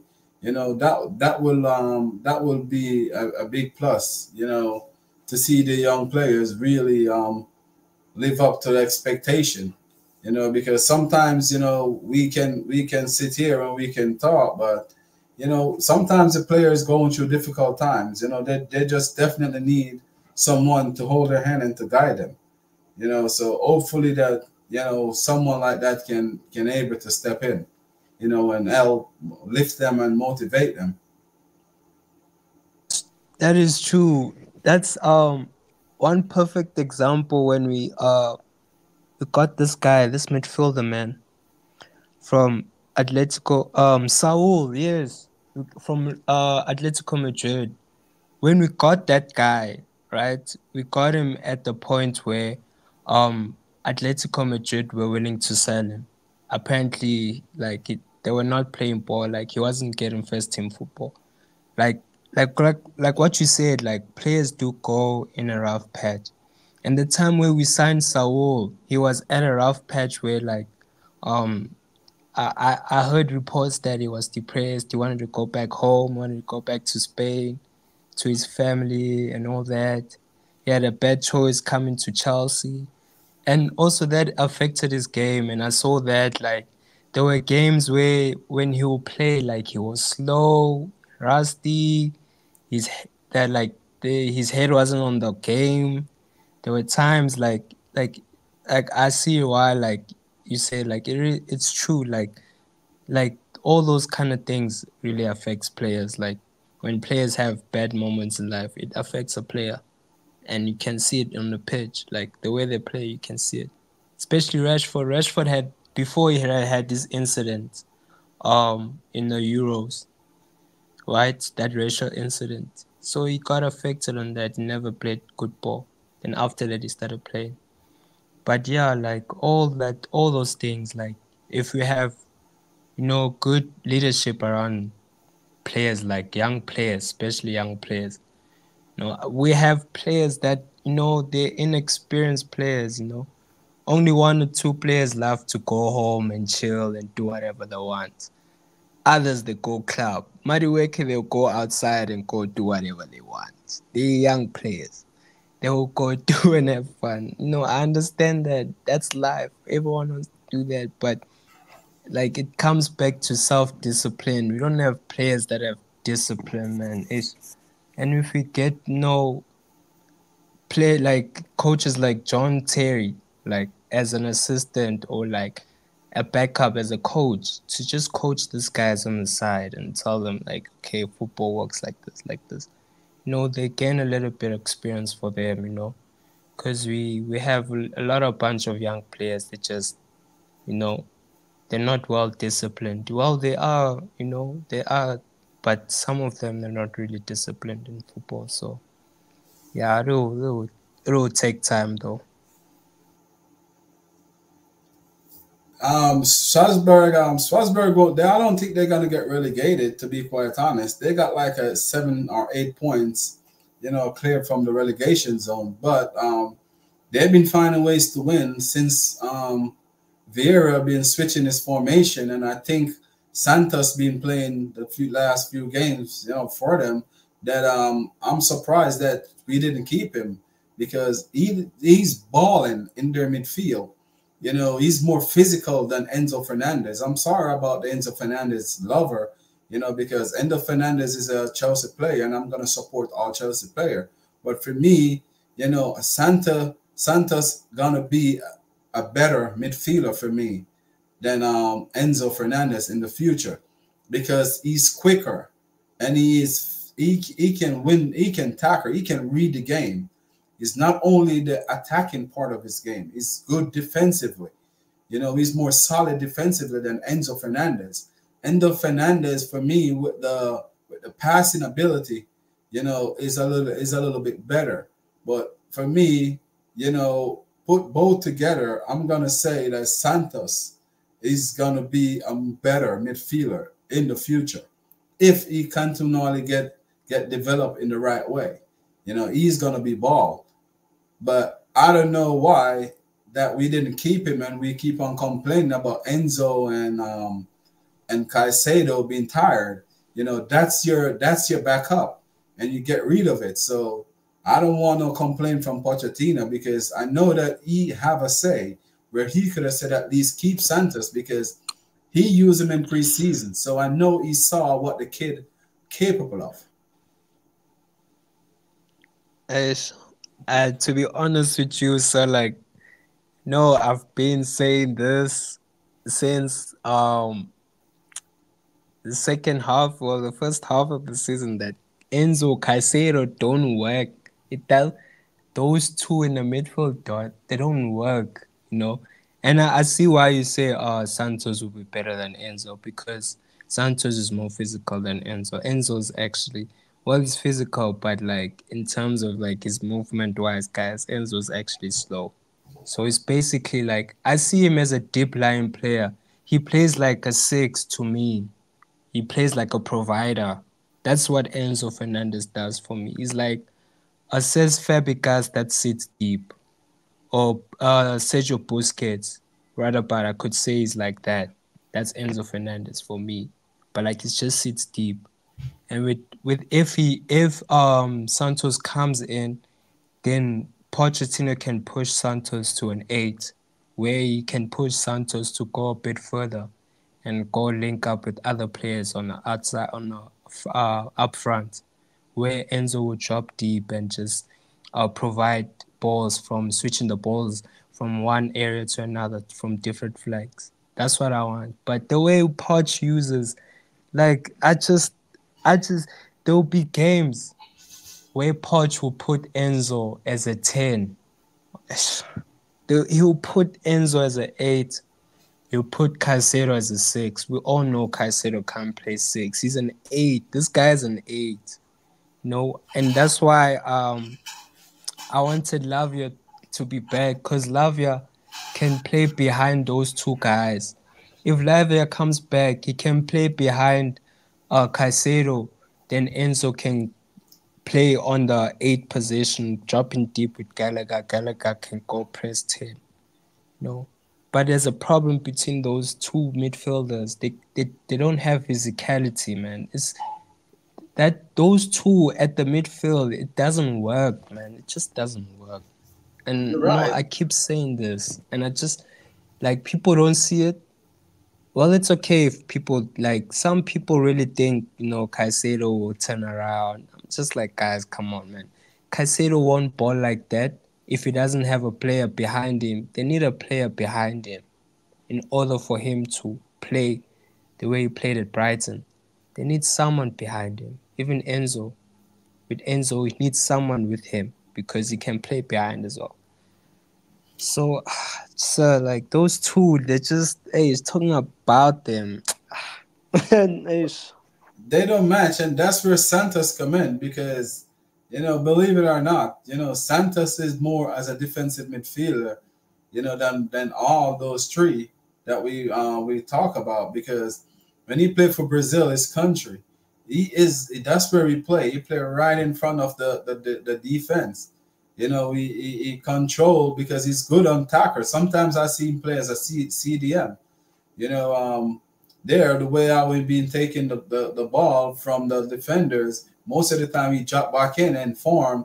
That's the way how we play. And he's a more defensive midfielder to me, and he's a good box-to-box midfielder because he do score a lot of goals.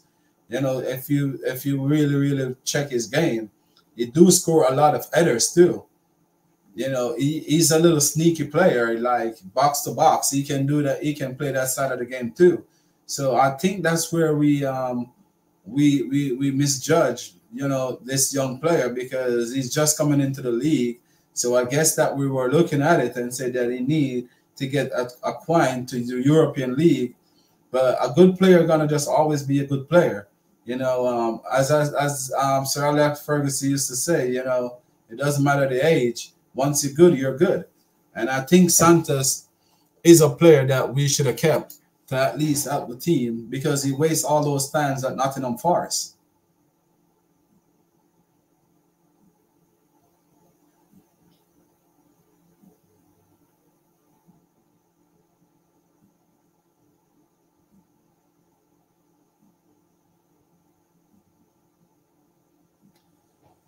And Switch Moneymaker saying, with Lavia, for real, like, we don't know what kind of injury he got for him to just rule out, so early, didn't even get a chance to at least play one game. They just ruled him out. Who paid 50 million for this guy? Oh, jeez, bro. Yo, Southampton finessed us. Who paid 50 million on a DM? But okay, I understand, because Lavia was playing a lot of games last season with Southampton. He had so much games. He even played in the League Cups as well.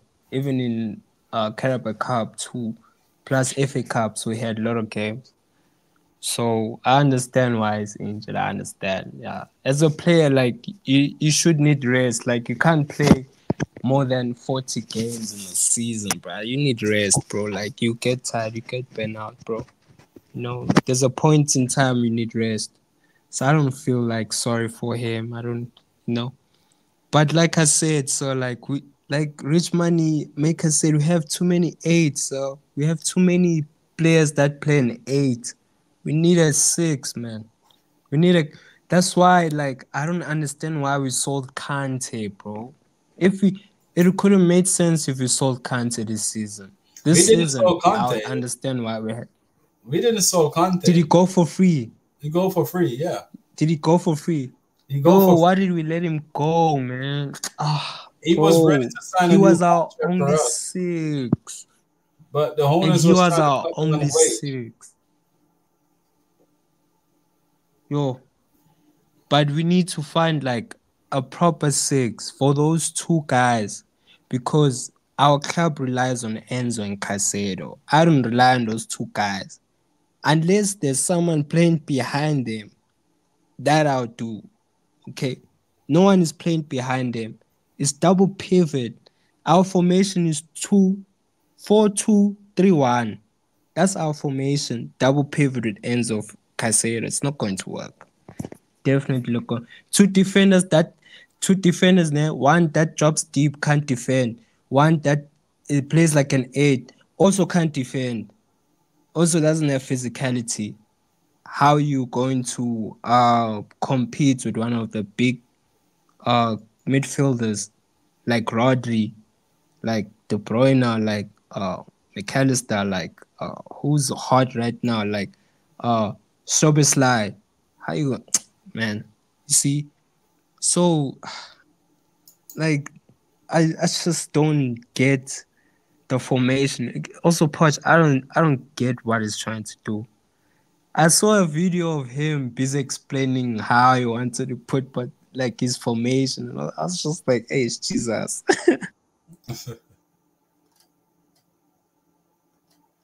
Yeah, so I didn't want to hit it on you, but we didn't even Pochettino, to be quite honest. But we make a lot of bad decision, by rushing a lot of stuff, because Conte could at least, stay to help gradually these midfielders in, because Conte was coming off a lot of injury. And, if he was going to go for free, we could at least offer him another year or two, a 2-year contract. He would have willing to stay with Chelsea, because Conte is the most humblest player that you can ever think of. He would have really, really stayed, if we did offer him another year or 2-year contract.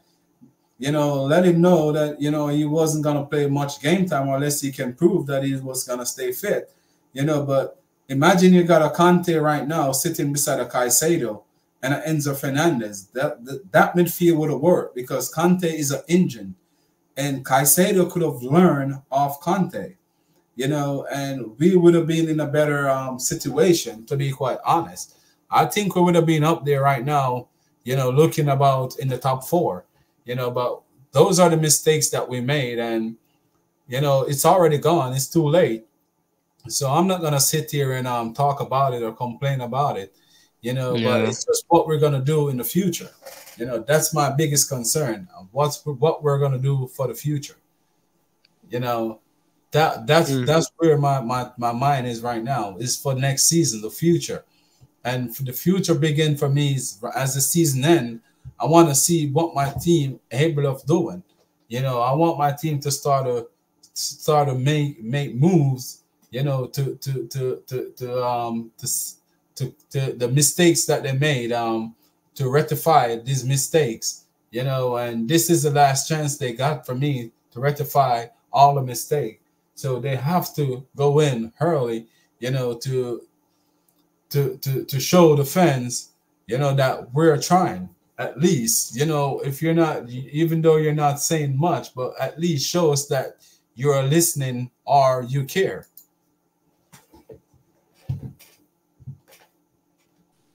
So it's just too much to bear right now. It is like these players they just need someone around them. I don't know. I thought Sterling would do something. Thiago Silva's trying, but hey, it looks like he's failing. He's the only guy. He's the only leader amongst all the men out there in that squad that's trying to do something, yet they're not listening to him. But no, I get it because he's older than them and they're younger, so it's different. Different energy. They're just different alongside their generation. So like I just from now, like I don't know, like going forward, I just don't know. In terms of the players who we're bringing in, no, there's some specific areas are still like they still need to be fixed. The left side still needs to be fixed. The left back area, people don't even touch about that. Look at where our goals are being conceded, guys. From the left side, guys, from the left area. That's where most of our goals are being conceded, especially from the left side and the center. When from the center areas because of Disasi mistakes or one of the center backs that do a mistake. But most of the time, when we consider goal, it comes from the left side of an area. That's where our problem is. Our left side is a problem. Our right side is good because we have two players that can play wing, that can play flank. We have Gusto and we have Palmer. Palmer can also drop. Palmer drops back and defends. That's actually good about Palmer. I like that. He drops back, it defends. Okay. But on our left side, okay, we have Modric. Yeah, he drops, but he really doesn't like defend. We have Cucurella. Yes, there will be games you defend, but we have Chile as well. We also know Chilwell as well. And we also know about brother Sterling as well. You see, our left side, man, like our left side is a problem, number one. Our DM, we still have a DM problem. We never fixed the DM problem. People think we fixed we didn't fix the DM problem. We never fixed the midfield problem. There's still a problem. You still need a six. You still need a proper six. A guy that can do dirty work. Like a Thomas Partey guy. A six. There. And we need a striker. All these problems still. We bought players trying to fix this problem and there's still problems. And it just doesn't make any sense. There's no way. It's just no point of return. Like, where we going from here? If we get players, like if we get a striker, we get Osimhen, right? Yeah, we get him. Does that fix our problem to what we have at the back? We still have problems at the back. Right now, we can see that, hey, we still need since Thiago Silva's leaving, we need a new center back now. We need another center back, a prolific center back. You see, that's another problem. And if since now Petrovic got number one, Sanchez might also consider leaving because he thought he was gonna be. He can go. I would love to sell him. He's not good enough. He's not good enough because he actually signed a contract thinking his first choice. Now he's not. He's not my first choice for Chelsea.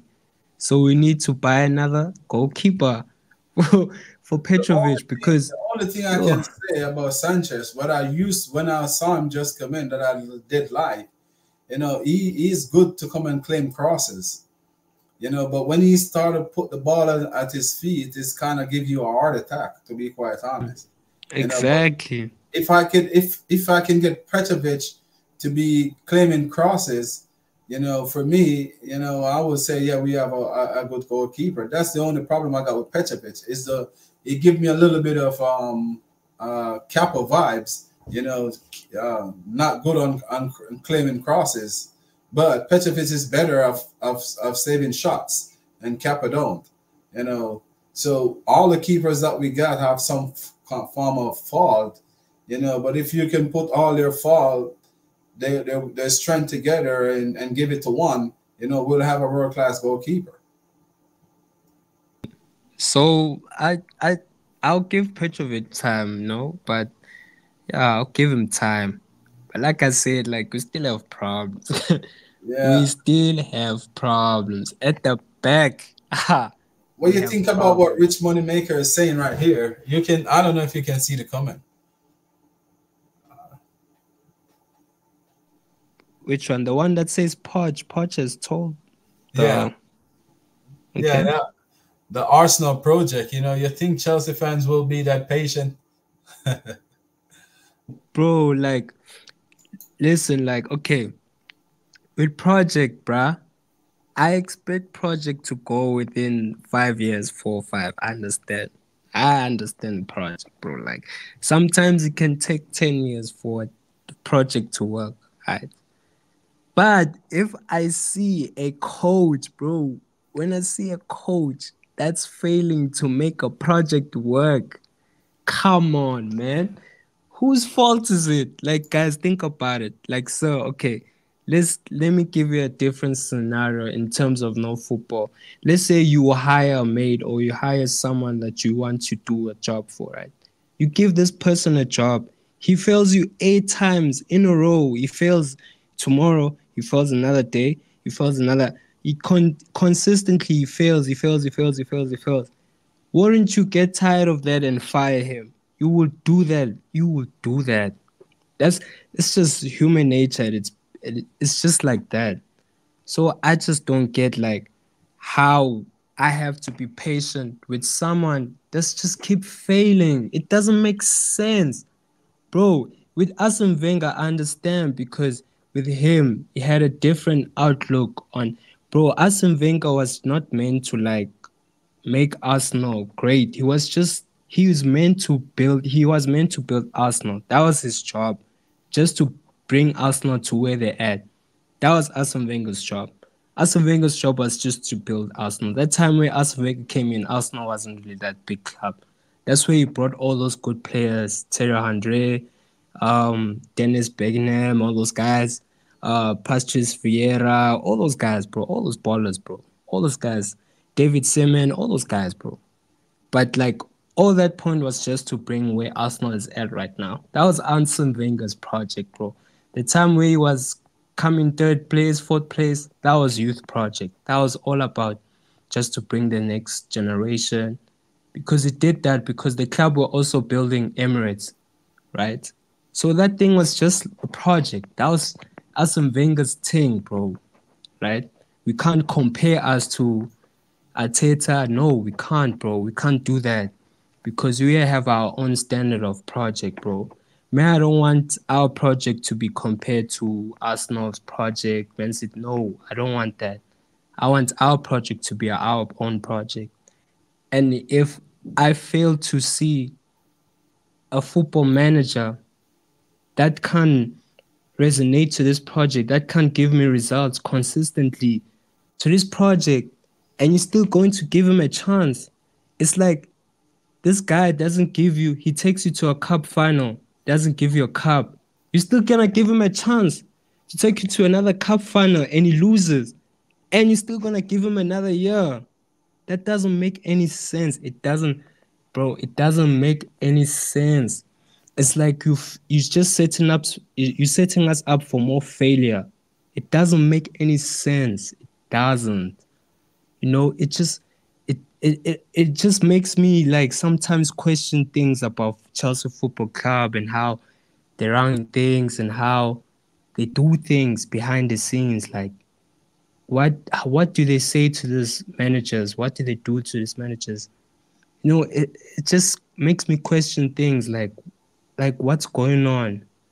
I don't blame Poch. Poch is a good manager. He has his times, man. Like we've seen his criteria and we've seen his managerial list, bro. We see which club he has coached before. We've seen all that. We've seen what he did at Spurs. We've seen what he did at PSG. He won trophies at PSG. But like I said, so like I have to explain to you now, if I see someone that's been failing consistently in my club and it's a project, you fail. Like, okay, you fail 1 year. What if he fails the next year? What if next year doesn't win again? You guys are gonna give him another chance? Nah, bro. Like, it just doesn't make any sense. It doesn't. That's why I'll never compare our project to other clubs' project, because it's not like that. It's different. It's different. Totally different. Between Arsenal had a different time when they had their project. They had a different time. Same with Manchester City when they had a project in 2009, 10, no, 2008, 7, the time when they hired Mark Hughes and all those guys before they hired the Arabian owners, before they had the owners where they bought Dzeko and all those guys, they bought Aguero, all those guys, they bought all those guys to win the league. Before all that, they had a project, and their project was to bring Man City to where it is right now. That's it. And right now, the owners, what they're doing is to bring Chelsea where they want it to be, and that's future. So our project is different, bro. It's like different. So it's like it, like I'm just, with like the way they give this guy chances after chances, Pochettino, like they give him chances after chance, and I'm just sitting there. I'm like, oh my god, when is this guy gonna go, bro? Like, please, bro, like, if just to save his life, he gotta go. He's not right for it. He's not. Against Sheffield, when he used Gallagher as left wing, that's when I was like, I'm over it. To see Gallagher playing that left wing and you got Modric on the bench, that was a shoot in the foot for me. Yeah, he shot me in the foot right there because I never expect that at all. So like, the thing is with Graham Potter, I'm just gonna be honest with you. If Graham Potter turned up all his games, I'm sure we'll still have Graham Potter right now. Like, I'm sure right now, because he's the type of manager that knows project very well. He knows project. So I'm sure right now we'll be in a better position with him. It's just that he had dead players around him. He just had dead players that were not fit enough to play. Some players didn't want to play for Chelsea. There's some players that wanted to leave. Havertz wanted to leave. Mount wanted to leave. All those guys. Kovacic wanted to leave. Kovi wanted to leave. All those guys, they wanted to leave. Mendy wanted to leave. All those guys. So when you have players, all players, like almost 37, 38 players, bunch of players, they're unsettled, you're going to have problems. So I understand Potter's situation. Let me give you a little story, right? That when I used to play, we used to got two teams that's from the same place as us. Like, but there was a bigger team. It would be like us and Fulham, like Chelsea and Fulham. So it would have been, my team would have been like the Fulham, and Chelsea would have been like that team. So what that team will do, like every single season, after we go undefeated one season, where we go straight to the semifinal undefeated, and what they did is they take all the best players that we got, all of the best players leave and go to that team. So what we did, my team have to do is get about 10 or about 11 new signing. And to be quite honest, that here we were saved by the bell by a goal difference not to get relegated. And honestly, I do understand the reason why, mismatching new players into a project. I know it do take time, because by experience, and it didn't happen on the 1 year, it happened many years, for me to really sit there and see, because I was a captain and I didn't want to leave that team anyway, because that team was good to me. And we constantly have to rebuild. After a couple of seasons, we constantly have to rebuild. And every time that we rebuild, we go close to relegation. And I know that, it takes time. It takes time. So It's just we don't patient enough because we understand, Chelsea being successful, but we're not fighting a relegation battle right now. We're fighting to be in Europe. So that's where I would say to the fans, give it to the end of the season. And if next season we have this core player, because this core player ain't going nowhere, and if these core player don't find a way, how to be consistent, then we can start thinking, worry that some of these players are not good enough. Or maybe some of these players, not saying they're not good enough, but they just don't fit the system that you're trying to build. So that time we're gonna have to start to think of get rid of some of these players. But for me, I'm not I definitely don't reach my breaking point yet. Probably next season when I will really reach there, because I grow through this experience in real life. So I'm not here sitting and talking because I haven't go through it. I'm just start to talk. I have been through it, so I know we're gonna take patience. No, I still believe because this is like they said project, I still believe that somehow this team will turn around. No, we just don't have bad games for no reason, man. No, we just don't have bad seasons for no reason. I just think we need a different midfield profile, though. I just think exactly we need to find a match in the midfield, something that works, because Enzo and Caicedo just not working at the moment. It never worked, sir. Like it never.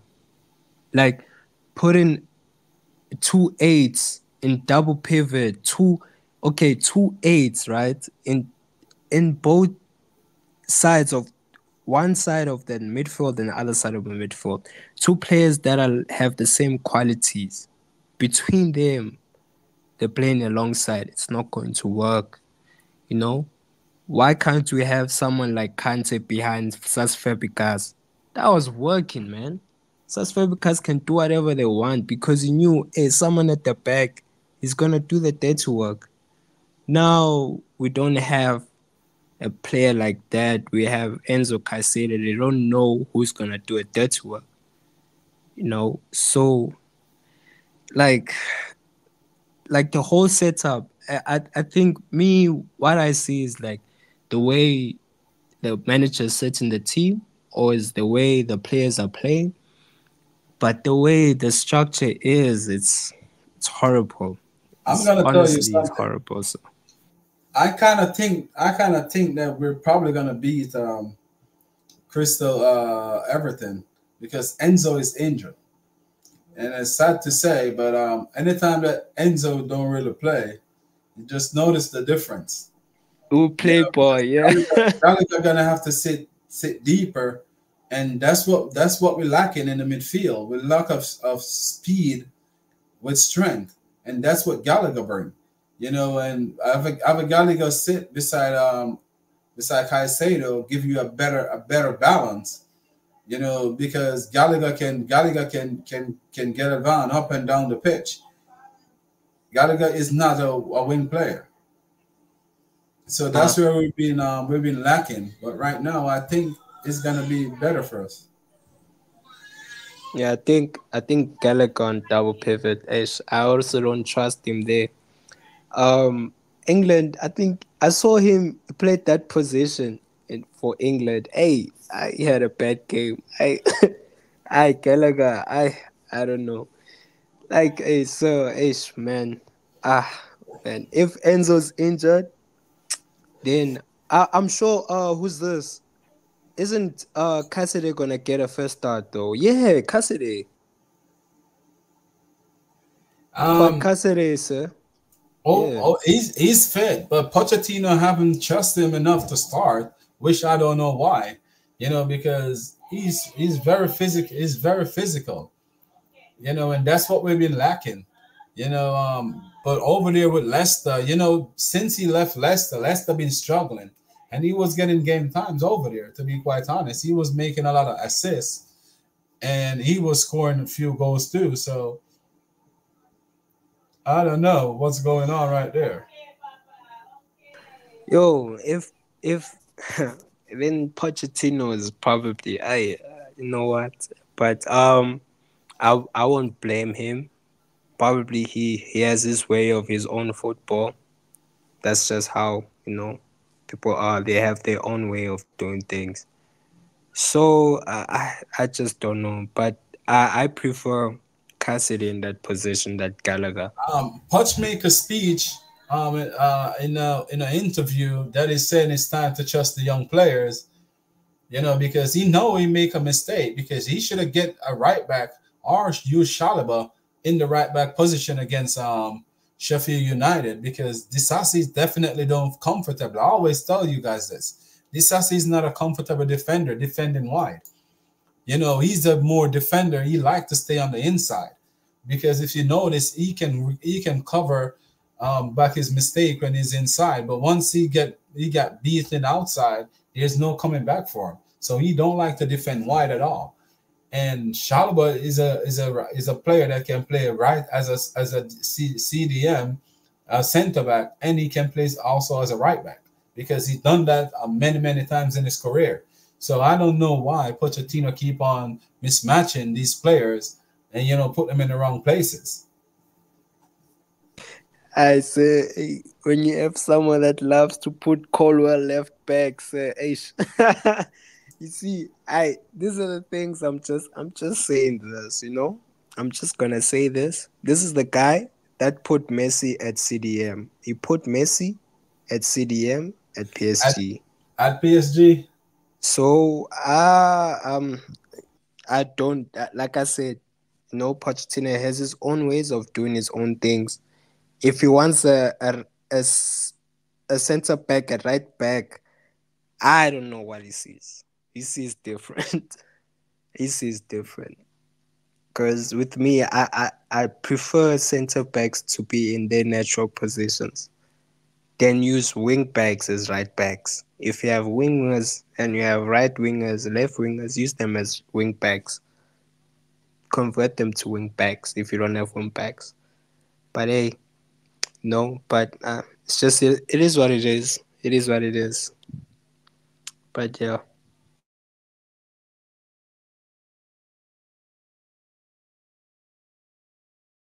Oh, you're on mute. I can't hear you. Oh, my bad. Yeah, there you go.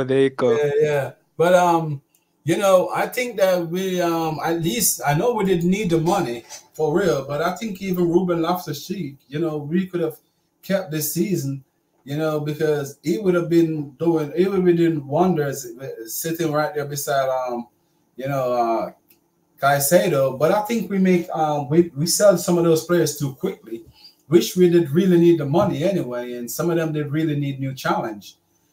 But I think that at least Ruben, we could have kept Ruben, if we know that Kovacic was going and all of that, at least we could have keep on Ruben or Conte. I think that's where we make that big mistake, to be quite honest, because Ruben Loftus-Cheek, it's so funny that all these players, since they left Chelsea, they never have been injured anymore.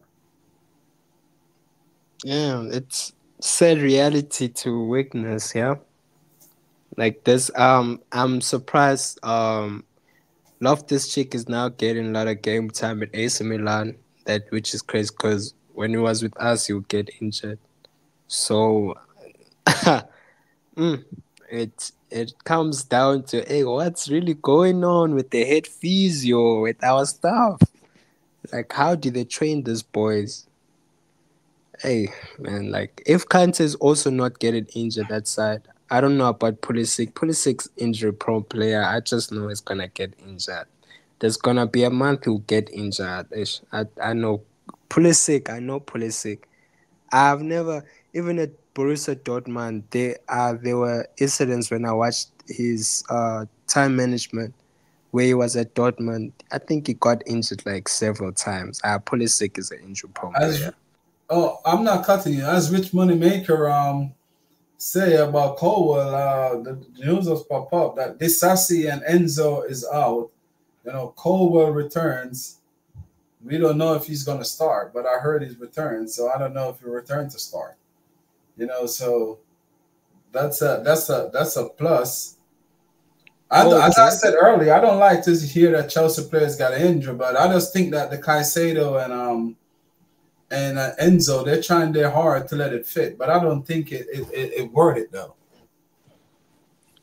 Yo, it's crazy. Disasi injured. Damn. Yo, I think Chalaba and Silva will start tomorrow. Because I doubt Cole will start. If he comes back from injury, I doubt he'll start.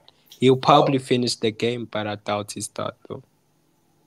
Rich Bonamaker was asking a question. Let me we did adjust this earlier in the show that what we think about Eddie O. Eddie O is a man to build a project just like Pochettino. He can get the best out of his players. He know how to organize a team. So for me, if I'm gonna go for someone for probably a year or so, who I know will push the team, at least to top 4. But Eddie O is not a man that's gonna take us over the line. That's just my honest opinion on Eddie O. But would I take him if there's no other choice? If Pochettino have to go and we cannot attract the rest of big names that we really want to attract, Eddie O would be a man that I would consider, as a gap fill, but not as a man that to lead us over the line, because I know he can build a team. For me, he's a little bit better than Pochettino to building a team, because you can see an identity, from him, how his team set up. And I know he know how to get the best of young players, and he's not afraid to use young players either. But for me, he wouldn't be my number one choice. It's just if we do not have another alternative. Eddie Howe, guys. So you're right. Eddie Howe, guys.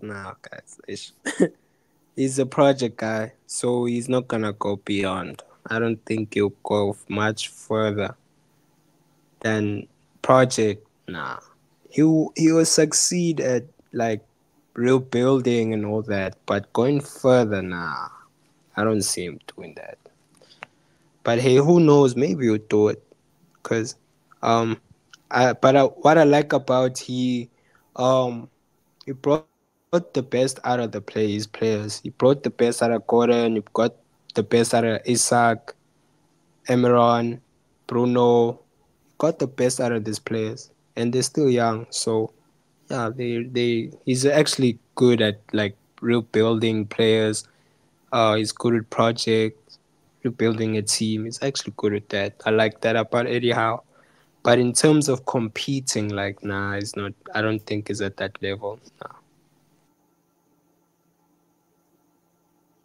Nah. Coach did send me a list. Send me something. Coach Chiller was saying something about something new that he was doing on his channel. So I was just here trying to read it to make sure I get it right, so I can talk about it a little bit. So you can go ahead. You can take over the show for me for a second. Okay. So I'm just going to read the comments. Is that okay? Yes, that's fine. Okay. Rich Money Maker said we did contact Conte's agent, but Conte likes our team. But he would want 3 experienced players to take his job. Lol. I don't know, bro. Like, I really don't know if Conte really wants to coach this team, bro. Because Conte doesn't really need. I think he needs more than 3 players experience, bro. But I don't think Conte would want Petrovic starting, want Disasi starting, you'd want Gallagher starting. Bro, come on. We know Conte by now, bro. Like, I don't think you want this player starting. So if we really get Conte, right, let's make sure this guy gets his players. That's what I want. If he gets his players, then it'd be hard. But that's another job that's gonna be, dealt with behind the scenes, because we already know what type of character Antonio Conte is. He's an Italian guy, so Italians also they have a temper. So, so we just wait and see how things go with, the managers and all that stuff, bro. Because everything, bro, even at the back, bro, center back, midfield, bro, there's problems. Left wing, there's problems. Left back, there's problems. Center back, there's problems. DM, there's a problem. Bro, when are we gonna stop rebuilding? From 3 years from now, when are we gonna stop rebuilding and compete? Because we've been rebuilding. It's a crisis, man. It's a crisis. It's really a crisis. But we just have to wait and see how things turn out with this football club. But yeah.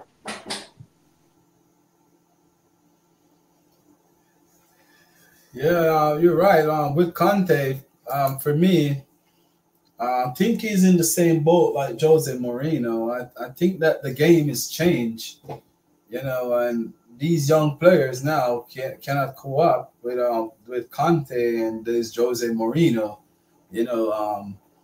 It's gonna have to be more like one of the new style managers, to be quite honest. But Conte and Jose Mourinho is the only manager right now, I think, that can really, take down Pep, to be quite honest. Because to beat Pep, you have to play your own style of game, and everyone is trying to play like Pep Guardiola. And why would you want to play like Pep Guardiola with something that he study and master? He know how to build it, and he know how to break it. So for me, that will be stupid for other managers trying to reminisce what Pep Guardiola built. You can't beat a master on his own game. So for me, it's the way you have to look at it. Like, Conte would be good for us.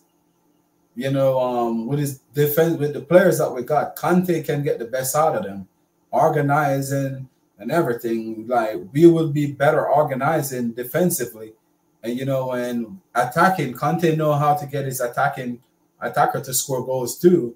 So Conte would be a good shout. Overall, I would say he can be a good shout. What do you think about this one that I put up? It most definitely. If Conte really comes, bro. But like I said, he would never want these players. He wants his own players. So if we get him, we must give him his own players.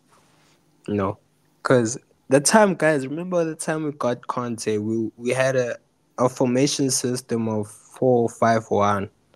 We had 2 wingers and 3 midfielders, and that didn't work until he changed his system, until he told the owners that now he wants to use the system. He changed to a back 3 and we used who's this guy? It was the second game of the season when we lose to Arsenal. Yeah, that's where we changed the formation to back 3. He used and that time he never had a right wing. He never had a right wing back. His right wing back was Victor Moses. That's the only winger he had, a proper right winger he had, Victor Moses. And at the left, the only proper left winger he had was what's his man? I forgot his name. Number 3, Mark Alonso. Mark Alonso, yeah, Marcos Alonso, yeah. That's his only wing back he had, right? And he utilized it, and it was brilliant about it. He utilized that thing, and he said, okay, I have 3 proper center backs. I have Azpilicueta at the back. I have John Terry. I have Cahill, and I have who's this, Luis. Those guys, I have them at the back, experienced. Then I have 2 proper wing backs. So he utilized that, and he had Matic, and he had 2 proper pivot players, and Kante. Then he had we had Costa in the front, then we had Hazard, Villan. So like the way, like, his system has to be built on experienced players, not just project players. if it comes to this team, it's not going to work the way he wants it to work, because there's other positions where he wants his players to really play like this type of play or not.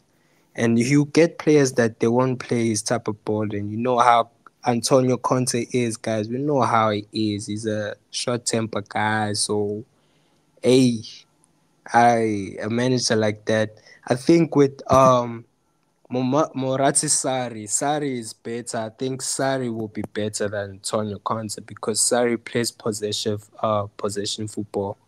Like, I'm not saying he will be like more better than now. I'm not saying he could replace, but I'm saying for like just to get where we can go further, I think Sarri ball will be better because some people said Sarri ball was boring ball. Like, I remember that time when we had Sarri and we had Higuain and all those guys, and we didn't expect, never had a good season. But it took us to third position and it took us to Carabao Cup final. Like, people forget that. He actually gave us good games. People actually forget that. So, like, with Sarri, like, I actually prefer Sarri with Antonio Conte because Sarri can use these players and get his players within. But with Antonio Conte, he would want his players, and most of his players you want must be experienced. So it'll be difficult, bro. It'll be difficult to, like, really bring him in, and it'll be difficult, trust me.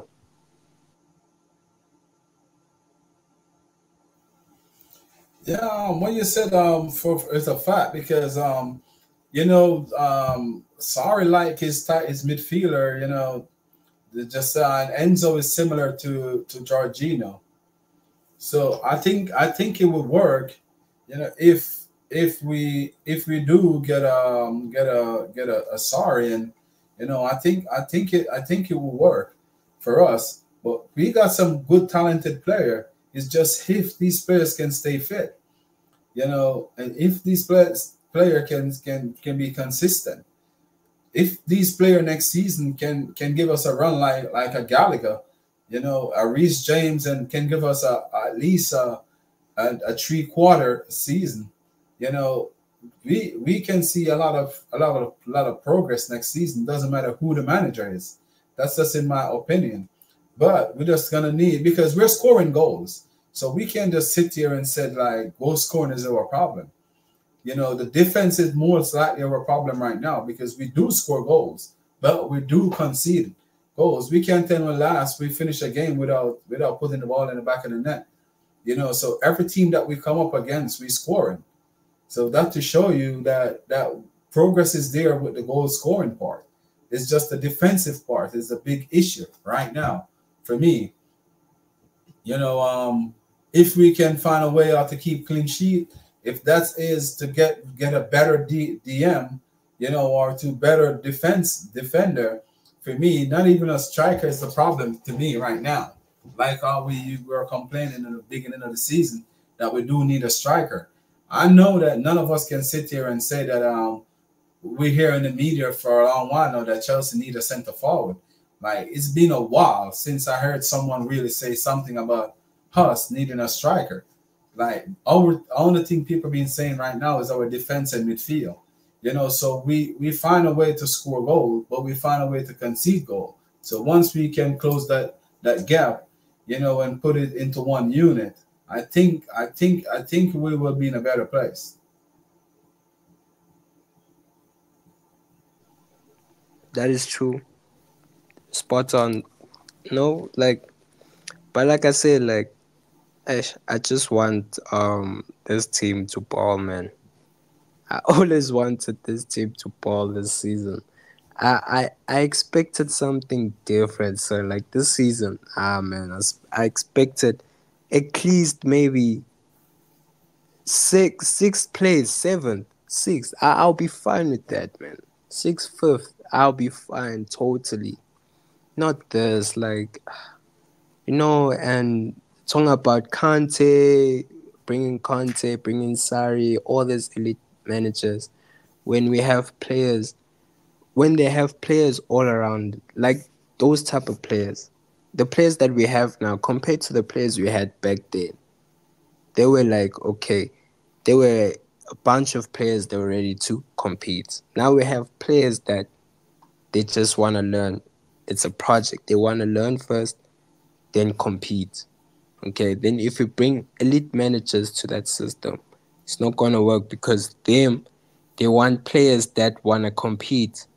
And to bring those players, some of the players, they won't meet Chelsea profile because there's some elite players don't like Chelsea profile.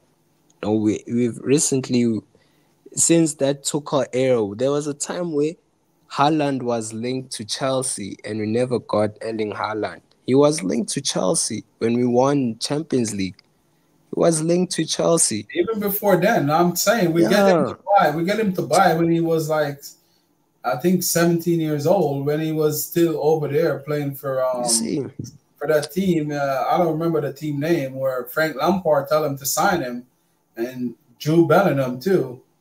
You know, so we get a chance to sign all these young players. That's what I was saying, that I'm not going to blame these owners, because we could have few experienced player right now in Erling Haaland, Jude Bellingham, you know, that guy at Real Madrid, you know, I can't remember his name Tchouaméni, even. Tchouaméni, you know, Declan Rice. Look even at that. That's 4 players. Musiala, sir. Jesus.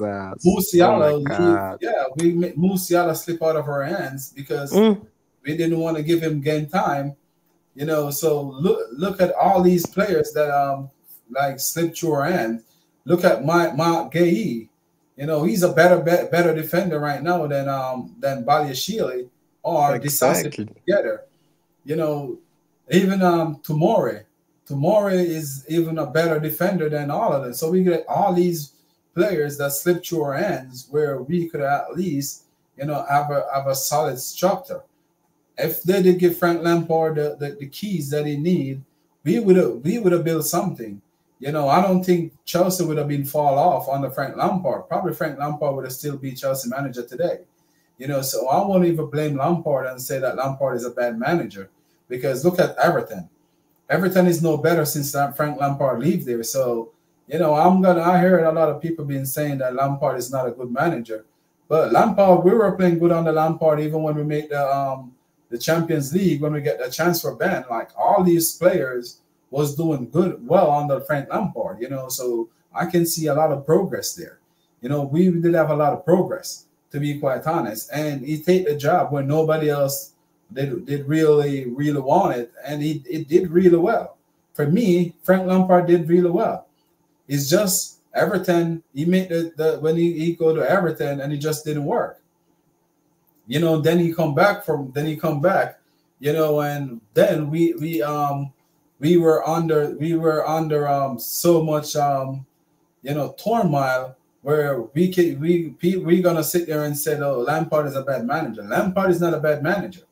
You know, for a fact, I can say that Lampard have nothing to do with Everton. He keep them from relegation.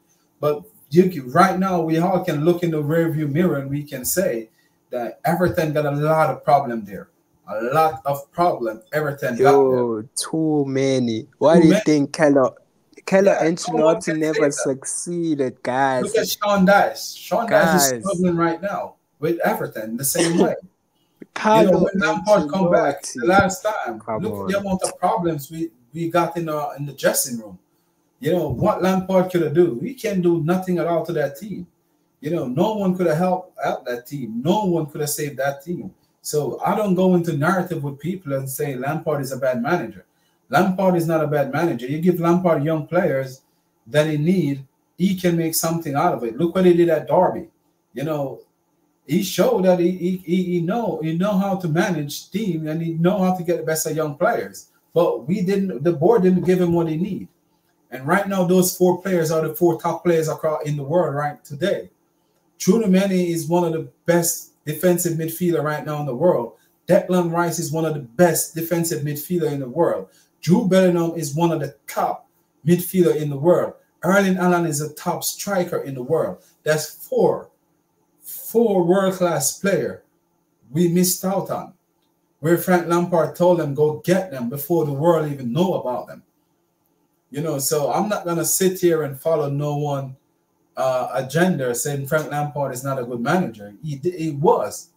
It's just they just didn't give him the tool that he need, and then he fall out with some of the with the Rudiger and players like those, you know, and that's why he lose. That's why he lose the dressing room, because he wasn't giving Rudiger them any game time. So you have to sacrifice Tomori to please Rudiger, you know. And Rudiger, we did already know Rudiger wasn't gonna sign a new contract anyway. Even though we're gonna say, oh, the new board should have signed should have tried to keep Rudiger. Rudiger was gonna go anywhere you take it. Christensen was gonna go. No players got loyalty to club anymore, and that's what our fan base don't get. They follow rival narrative and fall deep down inside of it, and create problem for themselves. Like, no rival cannot pump me up to go against my team or my club. Like, I know for a fact that we got a lot of problems, you know, and those problems are the one that we have today. Facts, yeah. Facts. No one's loyal to the club unless you have a proper legend that's really loyal to the club. But now, football now, no player is loyal to the club. No player. So, like, as like our fan base, the thing with our fan base, we're just too delusional, right? We just see things beyond our measure. Like, we just think to the point of not understanding. We need to understand things before we like go to conclusion, right? So, Yeah. like, it's just, you know, like with us, like I was also there once. I was also like, there was a time where I also thought like me bringing Messi to Chelsea Football Club is gonna help everything. Like, when I was young, I really wanted Chelsea to sign Messi. Like, I was like, yo, man, like, but it's like the level of delusion, like we have as football fans, as to what, like, we think players will ball for this football club, will stay loyal. You know, my friend, that was one of my friends said Mason Mount was gonna be a Chelsea legend, and I said, okay, I'll give you time. I'll give you if Mason Mount is gonna end up being a legend of Chelsea Football Club. Look now, where's Mason Mount? Man United. You see, so like it just boils down, like, never be so attached to football players. Just be attached to a football club and know the value of it, and be loyal to the football club rather than be loyal to the ballers. It's okay to have sympathy for football players, but with me, nah. No, I always put Chelsea first. Nothing. It's always Chelsea first. The players are not above that. It's always Chelsea, and what comes Chelsea, no, what it will be Chelsea, then the players, then the rest will come. No, but overall, it's Chelsea first. What Chelsea has to come first. To me, it has to be the first priority. What's needed in this club?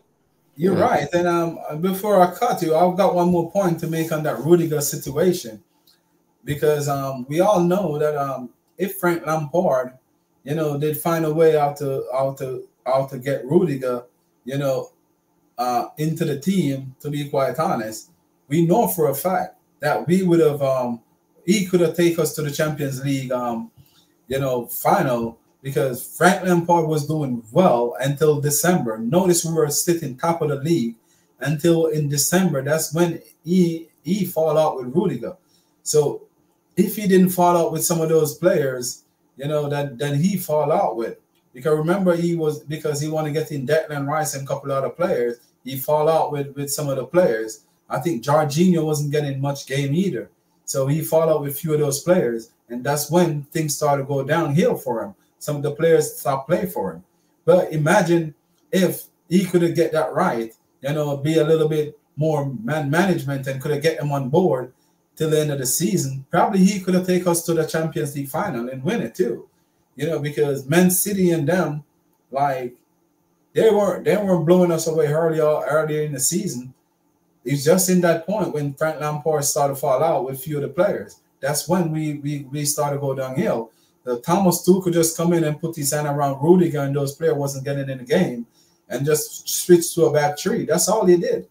Just switch to a back three and take us from the quarterfinal to the final. But Frank Lampard is the one to get praise for all those wins that they win in the Champions League to take us to the knockout stages. So we have to split justice. We cannot sit here and say that it's only on Thomas Tuchel, because I saw a lot of people being saying that Thomas Tuchel win us the Champions League, and Thomas Tuchel this, but Thomas Tuchel didn't win us the Champions League for the whole entire season. You have to give half of it to Lampard if you have to split justice, because Lampard was the one that did the hard part. The hard part was sustain the competition for so many games, to go through the group stages, and Lampard did all of that. So where's the man credit? Thomas Tuchel, for me, I'm not saying he's not a good coach, but I'm gonna look at it and say he didn't do much for Chelsea, in my opinion, either, because we never challenged for a title. He did the same job that Lampard did. He take us to some finals and he lost them, just like how Lampard take us to final and he lost it too. So if we have to split justice, we have to split justice. That's just the way it is. That is true. And in Tuchel's success, I think Frank Lampard never got credit of it, because when Tuchel came in, that's when Frank made it to the last 16, and I think it was number 3 and number 4 before he got sacked. 4th or 5th, I'm not sure where he was, but before he got replaced by Tuchel, he was actually doing actually incredible job. It's just that he, like you said, he had a fallout with players, and when that happens, then you have a fallout with just the whole stuff, everything just becomes toxic. Then then everyone just points at you. So all the hands are pointed at you because you're a gaffer, you're a manager, and the manager has to do his job to keep everyone, secure, to keep everyone cool, calm, collective. All that's a manager's job, and frankly, but all to Tuchel's success, Frank Lampard has to take some credit of it, because he did manage to get all our players to that stage where Tuchel had to get all those trophies. If it wasn't for Frank Lampard, I don't think Tuchel was going to win Champions League football. I don't think he was going to win Super Cup. I don't think he was gonna reach the cup finals. But credit to Frank Lampard. When we had him the first season, when we had a transfer ban, credit to him, because I was also in a doubt that we were gonna finish top 4. When we finished top 4, I was really shocked, and he never bought players too. I was shocked. It's Frank Lampard, wow, bro, He's a good coach, man. It just needs a good team, a right team for him to build. And when he gets that, I'm sure he'll establish himself. But yeah, we'll just have to wait and see with Frank Lampard. Yeah, but you said you're right. You're excellent. Yeah, absolutely right. Because sometimes as fans, we go in emotional and we go by what other people saying on our rival, but we don't really dig deep, for ourselves and split it, do justice the way I was supposed to split. We all have got our own mind and our own opinion, but you just have to split the justice. You have to speak the truth, and the truth will always remain, because Frank Lampard did, help us along the journey. So why Chelsea fans been saying he's not a good manager? Might as well he changed to something else. If they did give him all he need, I know for a fact right now we would have Joe Bellingham and all those young players would be at Chelsea. We'd have 4 world-class players right now in our rank. Imagine with those players with what we're bringing in. Chelsea would have been a force to recommend with in the English Premier League. Long as we did have them on good contract, and we could have bring in some of these young players now that we bring in to gel in with them. So we would have been in a better situation. when Roman left, like the club wasn't in a good situation. A lot of players was out of contract. You know, a lot of player was looking to go through the door. So these owners come in with all these problems. You know, there was a lot of problems there. Rudiger contract was up. Christensen contract was up. You know, Jorginho contract was going. Kovacic want to go. You know, name it. A lot of these players, Aspilicueta was on the last leg of the road. You know, so we wasn't in a good stable place. You know, so there was changes that they have to made. You know, Conte was overused, was injured. You know, so there's a lot of things that we all can sit here and point finger and say could have been done better. You know, but we just can't see it. You know, I know we all crying for Roman, but we have to look on fact right here. You know, fact is what matters.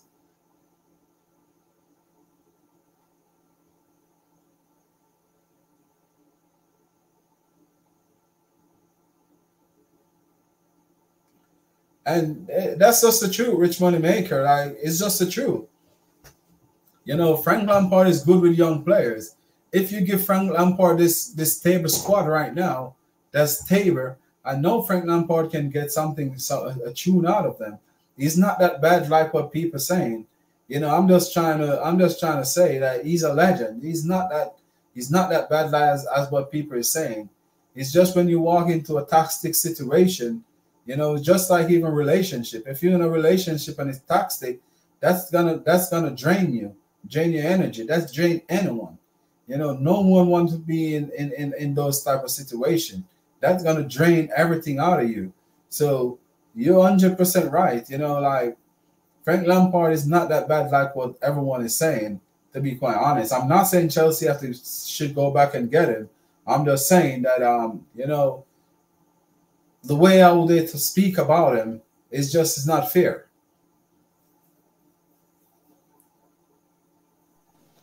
And the thing is, we don't give him credit. We don't give him credit, man. And the one point you made about Everton, right? Like, he had a bad season. It's because of Everton, not him. It's because of Everton. Everton don't have good players. They're bad financially. They're bad, and they don't have good players, and they don't have good stadium, and everything's bad. So when you come into a football club that's bad, especially with Ancelotti. Ancelotti also managed Everton, bro, and he tried. Even brought in James Rodriguez. He brought in all those good players, and they still struggle. And they still struggle. Imagine, he brought in players that they wanted, and they still struggle. It shows like everything comes from a football club above, beyond, like from the owner going down. That's where like the foundation is, the structure of the football club. I don't cut you, just all your points and continue. And look what Ancelotti did after he left Everton. He go on to win the Champions League. He went to even won Copa del Rey after. It just boils down to a point of saying it's not manager's fault sometimes. Sometimes it's a football club. The way they run their football club, it's just how it is. It's like, imagine now Pep Guardiola goes to Everton, you think he'll ball the same way? No, definitely not. It would take him years. Probably would take him years to get his players. Yes, it would take him years. But to fix where Everton is right now, like, it's not going to work. It's not going to. You know, and I give Frank Lampard credit because he brings young players through, like the way he groomed Mount, he groomed Reece James, especially Reece James, like the way he groomed all those guys. He groomed Chalobah, he groomed Abraham. I don't know why we sold Tammy Abraham. We were never supposed to sell that guy. But yeah, Tuchel, it is what it is. He groomed all those guys. Tomori, he groomed them, you know. Frank Lampard is actually good at youth players. He's actually good at scouting youth players. He's very good at that. So like I just don't know why people, just go on the bad side of him. Maybe it's because the experience he had with manager experience he had between Everton and all that stuff and all that. Yeah, I understand, but like sometimes it's not always the manager's problem, bro. It also comes down to the football club's mentality. They status wise where they want to go. If I was also elite manager, I would never take a role at Everton, bro. Never. Even West Ham, all those teams, never. Because I would never. I think who's this? Rafa Benitez did the same thing with Newcastle before they never had money. Before they never did the billion takeover, the billion takeover. Before that, Rafa Benitez managed Newcastle. And he tried that thing. He tried it. He tried to bring him to the top. He tried. It failed. Because they never had a standard, never had a solid foundation. Small teams, like it also boils down, sometimes not no football. It's not the manager. Sometimes it's the football club. So yeah, if people can really see that as well, see that in 50-50, sometimes not the sometimes. I think they'll get to understand football properly. I think in my terms, they'll get to understand football. Yeah, man. Yeah, you're right. You're right. It's just a lot. It's just a lot to take in. But we have to be honest with ourselves in life. And what you said, man, is really, really, really. Everything is just really match up. Because if Ancelotti couldn't save them, the Fulham coach was there too. We couldn't save them. Like, name it. So who is Frank Lampard to go over there and save them? Just put some respect on the legend name, because Frank Lampard is a legend. And he's not a bad manager like what they think or what people say. If he did leave, when he leave Chelsea, if he did go to a different club, we're a better structure and everything. Like, a lot of people would be talking good things on his name. It's just unfortunate, as I said, that it just didn't work. Because Everton was just Everton. A lot of problems. Sell all their best players and all of that.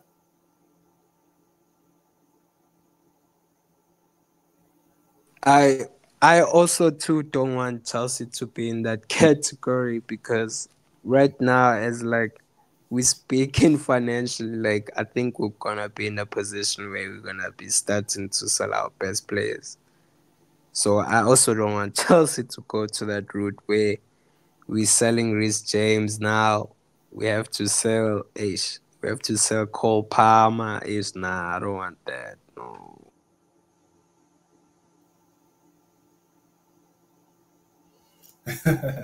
Yeah, when we cross that road, Everton, they all of them been, even Nottingham Forest, all of them been bringing up Chelsea, but Chelsea case is a different case than what Everton and them did. Chelsea case is more unique, because the FA didn't charge Chelsea. Chelsea self-report themselves, by something that they see, the new owners, when they come in. And I know that they go to the expert and they sit and talk about it before they even to find out what will be the punishment before they even bring it up. So I don't think it's just something that they just bring up and report themselves, because there's no way you're gonna self-report yourself without find out the necessary details and see and know what can really happen, with all of those misread of the books and everything. So for me, that's not something I'm worrying about right now, to be quite honest. As I'm saying, like, the media, they have to have something to talk about.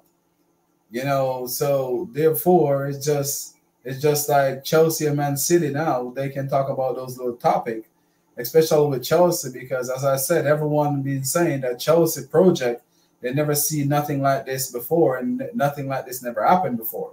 So a lot of people want to see the project fail, because I talked to some Liverpool fan and some rival fan, and what they were saying is, because Chelsea go free flowing and spending $1 billion, they want the project to fail.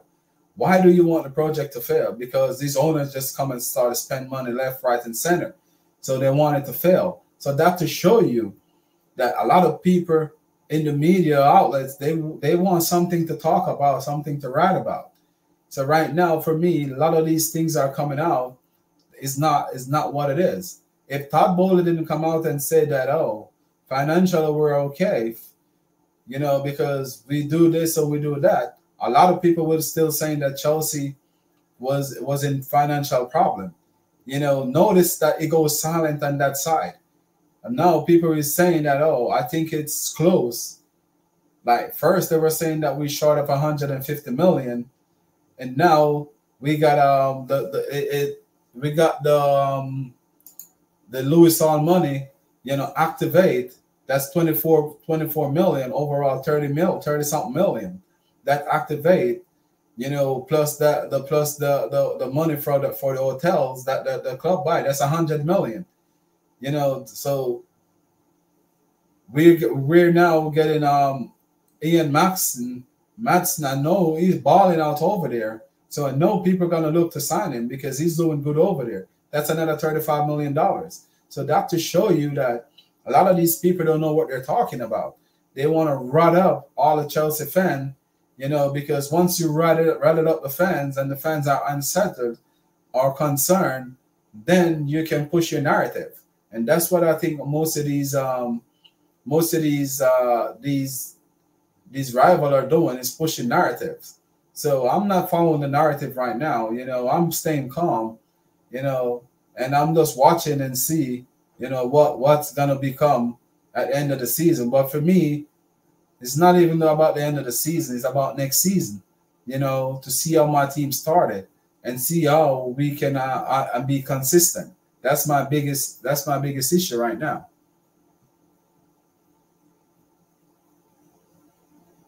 That is true. Spot on, sir. Spot on. That's my whole approach for next season, is to be consistent and get results. I don't care who we buy. I don't care who we get from academy, graduate. As long as we get results and be consistent and we turn up every game, we'll be all right. That's what I want, you know, next season. Yes, some people will be like, you know, there'll be project next. I don't want to hear project. Next season, I don't want to hear project. Maybe if they will be project, but I don't want to hear we sign players because of project. No, I don't want, no, sir. I don't I don't want to hear that. I don't want to hear have a bad season because of project. Again, no. Maybe something, let's do something different.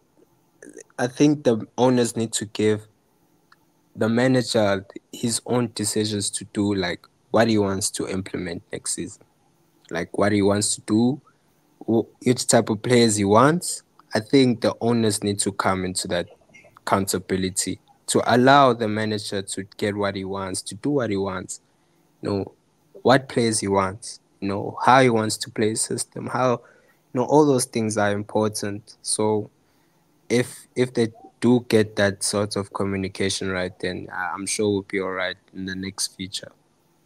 But yeah. Yeah, you're 100% right. You know, we're not going to send none of these players, to be quite honest, Rich Moneymaker. All of these players are here to stay. No. If what is, to be honest, you know, I think these owners are trying to build something, you know, if what they're saying is true, to be consistent, to be winning on a consistent basis. So they buy all these young players so they can grow together. You know, I know that better days are coming. You know, it's just us to get the formula right. You know, and better days will be right there at our feet. You know, and then at the end of the day, we as Chelsea fans can sit back and drink a beer or two and smile and say, you know, our team is looking good. Because remember, Roman Abramovich did do what these new owners are doing, because we did buy the best young players across the world. But the reason why this project failed for us with Roman we just have the wrong managers that didn't know how to bring in young players. Because remember, Kevin De Bruyne, Romelu Lukaku, Courtois. If you notice, like Roman Abramovich did do this, but people just don't see it because people are blind to the past. They just want to see only the future. But if you go back, like we did buy all these Mo Salah, this Oscar. Notice we did buy a bunch of young players. Like Roman Abramovich did do everything right now. Achori, I can't even remember his name. They say he's one of the best players that we have when we sell him. I can't remember his name right now. Boga. Broha. Yeah, Broha. Musala. This other kid, that Gail Kakuta. What they're saying. Oh, Kakuta, yes. And that guy was at Aston Villa. The guy was at Aston Villa that we get banned for. Traore, when he was 14 years old, when we scoop him up, when he was the youngest player to ever play for his national team. Like we did. Chelsea did this before. So why people don't see it? People got short-term memory. People don't attend to remember these things. I'm gonna do a video about that too. As you're talking about it, I'm gonna do it in a video. But we did do all of this. You actually need to do that video. We had so many stars. So like especially Kakuta, like when I was like we had so many good players. And like you said, like it's just that we had bad managers around these good players. Yeah. Even Vander, the same time even Vander, there was a midfielder and he got that bad knee injury and he just never recovered. Like we did buy all these good young players. Like we did. It's not like we didn't. We did buy a lot of good young players. People just tend not to really focus and go back to history. History is something that can't rewrite, man. History is history. And the history was there. We buy all the best young players across the world. We did this before, but we just didn't have the manager just to gradually bring them into the squad. Like we just didn't, and that's sad because a lot of these young players that go on to be something good. Kevin De Bruyne, he go on to be a world beater. Mo Salah go on to be one of the best in the world. And remember that goalkeeper that Liverpool got. We get a chance to buy Addison. And we delay till Liverpool come in and scoop him in after we get the chance to sign him. So we get the chance to sign a lot of top players, but we did not, capitalize on it. So it's not like we didn't do it. We did. It's just unfortunate that we were getting managers that just want to just only win today, but we could have win today. So for me, we definitely have to look back to all these players that we were about to sign or could have signed for less money. We could have get Addison for $40 million, and then we delay and we end up with Kappa. So check it, because we're trying to flirt with Thibaut Courtois. The day that Thibaut Courtois say he didn't want to be here no more, we talked to Addison, we should have just go straight in, and go grab him. But what we did, we tried to convince Courtois to stay. And once he didn't come off holiday, that to show you that he didn't want to come back here. So we did get a chance to sign all of those players. The Oscar was here. Name it. The Kennedy. Kennedy was a world beater in Brazil. When we get him, True. We just didn't use it properly. Yeah. Oh. Kennedy especially. Kennedy. Like, I don't understand why we bought him. And he was a good player. Like, we didn't use him properly, man. And the thing with Kappa and Lukaku, if we don't sell Lukaku for at least for $40 million, we're gonna be losing profit from him. Yeah, And too Kepa is the much. same way too. We have to sell Kepa for at least a $20 million 20 to million. gain profit. Because we got Kepa for 70 mil. That's like expensive for a goalkeeper. And we got Lukaku for 90 to 100. So if we can sell these guys like right about 30, 40 million, we can make a little bit of profit from these guys.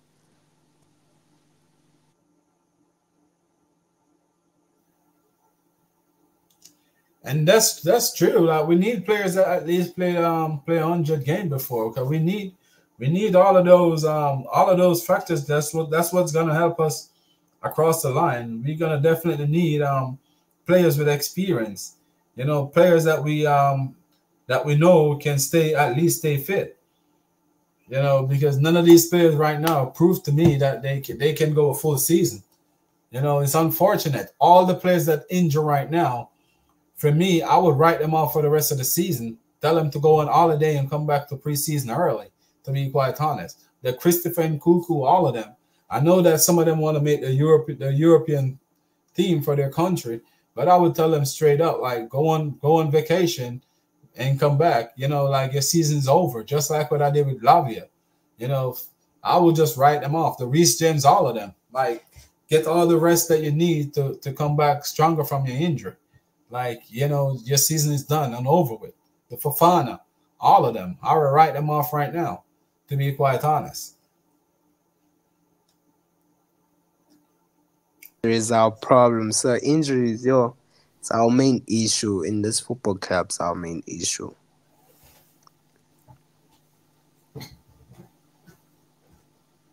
Yeah, like it's sad to say, man, but it's just the reality, you know. Like we definitely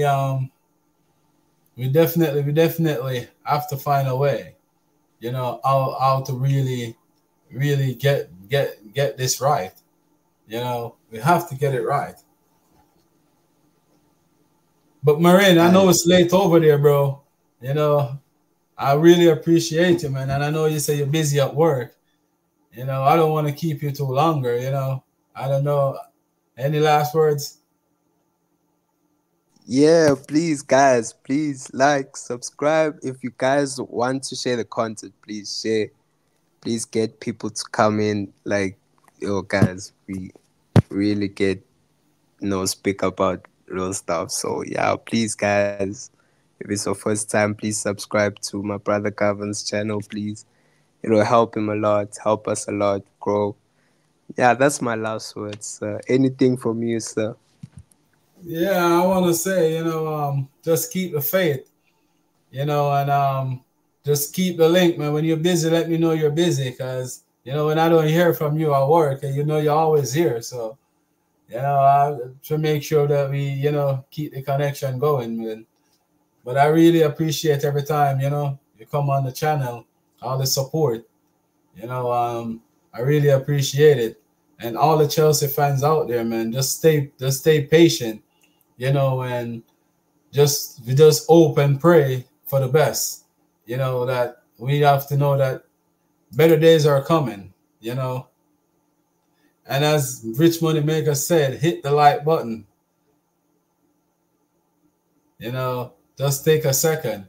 And Rich Moneymaker, you know, one day, man, bro, I'm gonna have, probably for Christmas, I'm gonna have to mail you one of those Chelsea jersey kit, you and Marin, because, you know, you guys always here. So just let me know what shirt size.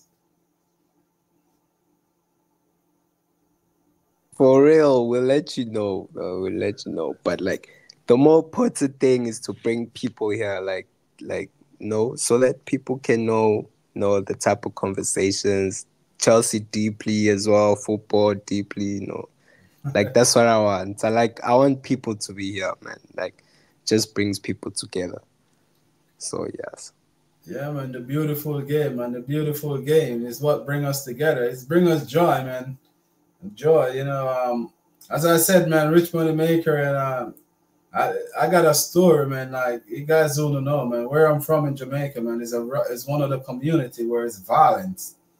you know, and I got a lot of friends that I really grew up with, and you know, the game saved me, to be quite honest, because when my friends used to go out, and I know most of them die anyway, so they ain't gonna hold me to this, but you know, when they go out to go on robbery and stuff like that, I always choose to go play the game, you know, and a lot of times I've been playing the game and I heard someone told me that, you know, the cops went with this person, you know, or you know, someone shoot this person, and I was like, oh, you know, we were just right here, you know, and I'm just never the type of person that to follow. You know, I'm the type of person that's just always want to go to the field and play. You know, and that's when I fall in love with the game. You know, and from then on, you know, that I just realized that this thing just saved my life. Because if it wasn't for it, probably I would be one of those kids that follow my friends. You know, because you know when you're a kid, you're always trying to follow your friends. You know, and I just never follow. I just always stop to play the game because the game always been playing in the community that I'm from. You know, so I just always been there playing and stay where the game is. And all of my friends that always call me to follow them to go wherever they're going, you know, sometimes some they come back, sometimes some don't. So, you know, we've just been stuff like that. So for me, man, I just love the game overall. I watch. It doesn't matter with the league, long as Chelsea's looking on a player or even not looking on a player. As long as the game is good, I'm gonna watch it. You know, because that's what kept me out of trouble as a kid growing up. You know, I could have been on the wrong side, but because of the game, I stay on the right side. You know, I don't smoke. I never used to drink. You know, because by playing the game, I used to have to do job tests and stuff like that. So I never smoke and nothing like that. So this game helped me a lot in my life, you know. And this is a story that I know I can share because you know you never know who it can help. But you know, just choose what you love and stick to it. You know, as long as it's something good and positive, just keep on doing the work. You know, one day it will pay off because those trophies behind me is some of what I achieved, you know, by sticking to what I love and do what I love, you know. So I would like tell everyone, man, in life, man, like just love whatever pays you, you know, or whatever put food on the table for your family, or whatever give you an opportunity to better yourself in life, you know, long as it's not nothing that's breaking the law, you know, it's something within the law, you know, long as it's something that's gonna uplift you to better yourself, better your generation. Your seeds that you plant, man, go for it, you know, because it goes a long way, you know. Wow. So sorry to hear that. So that was so deep. That's inspirational. Yeah, man. I'm gonna say something, bro. Like, you know, you ever been on the phone with a person, like your friend, like my friend that I grew up with, childhood friend, because I was playing soccer, so they don't see me for years, but then normally you would have called me because I'm always trained. Like in the morning from 6 a.m. in the morning, then I go home and take me a rest by 4 p.m. in the evening after went out again to train again. So I never really like see my friends like that anymore. You know, on the weekends, because when in Jamaica is you just play every day. You know, and for me, like I go one day and I was like, you know, I was there. You know, my friend called me and we were on the phone and he was running. So I was like, "Where you running to?" And he was like saying like, you know, we got in some trouble and, you know, like, so like he was in a gang to what he was trying to say. And, you know, the phone just go dead on me. Like I can't hear him no more. So I was like there and I was like, you know, it seems like his battery died or something. Like a couple of days after, my cousin called me and said, "You don't hear what happened?" I was like, "No." Because I'm just caught up in my own world when I was playing the game, to be quite honest. You know, I was just focusing on the game. I wasn't like all over the place with my friends anymore because that was when I was a kid. You know, so my cousin called me and told me that he died. And I'm like, "Oh, he died." Like, you know, they killed him. And we're like, "What?" So the same time when we were on the phone, that's when it was happening. The phone just go dead on me, you know, so stuff like that kind of let me realize, and I always trying to get positive talk, you know, in real life to people like, do what's best for you, man. Always, like sometimes you're just in the wrong place at the wrong time, but just follow your heart, and then always trying to do good, because once you do good, good will follow. That's all I have to say today. And Rich Money Maker, and big up yourself, bro. Yo, big up. Yo, that's so inspirational, sir. Damn. That's yo. Wow. I'm sorry to hear what happened, sir. Yo, really. Oh, for me, it's really it's good for me in a way now, because sitting down, I can all those things that I see in life and I experience, I can share with others, I can share with kids, younger kids, and let them know, like, life, there's so much in life, you can achieve so much, you can be the one that change a whole entire generation. You never can tell. You can get up tomorrow morning, by doing a few little things and doing good. You can end up be a billionaire, and that can strengthen your generation, for the rest of their life. So there's many things to life. So for me, man, I always consider life is special. So just keep on doing what you're doing. Keep on holding your head down, work hard. One day you will achieve your goal, long as you believe, and continue to go. That's true. I guess we have a Jesus follower here, so Yeah, I'm a true believer, man. You never see. I am too. Yeah. You always see I wear my hat that said Jesus is my boss. I got my little thing that I always wear on the show. It's just good to know that that we can talk. It's not only about football, but about life in general. So thank you guys for being here. And much respect, Rich Money Maker. Tomorrow, if I leave work early, or if I leave work late, I will be here after the game. And try to do a little preview show. I know Rich Money Maker gonna be here, Marine, but I know you're busy. So if you can be here tomorrow, just be here. I really appreciate you guys. I'll be there. I'll be there. Because, I'm gonna leave you guys. I'm gonna leave you guys with my son's song. That's go when. ahead. Okay. No, go ahead. Go ahead. What you were saying? No. You can go ahead. Sorry. Yeah. So you guys, thank you so much. I'm leaving you with my son music. Coming from a bad place, oh yeah. Tryna be a better me just for you.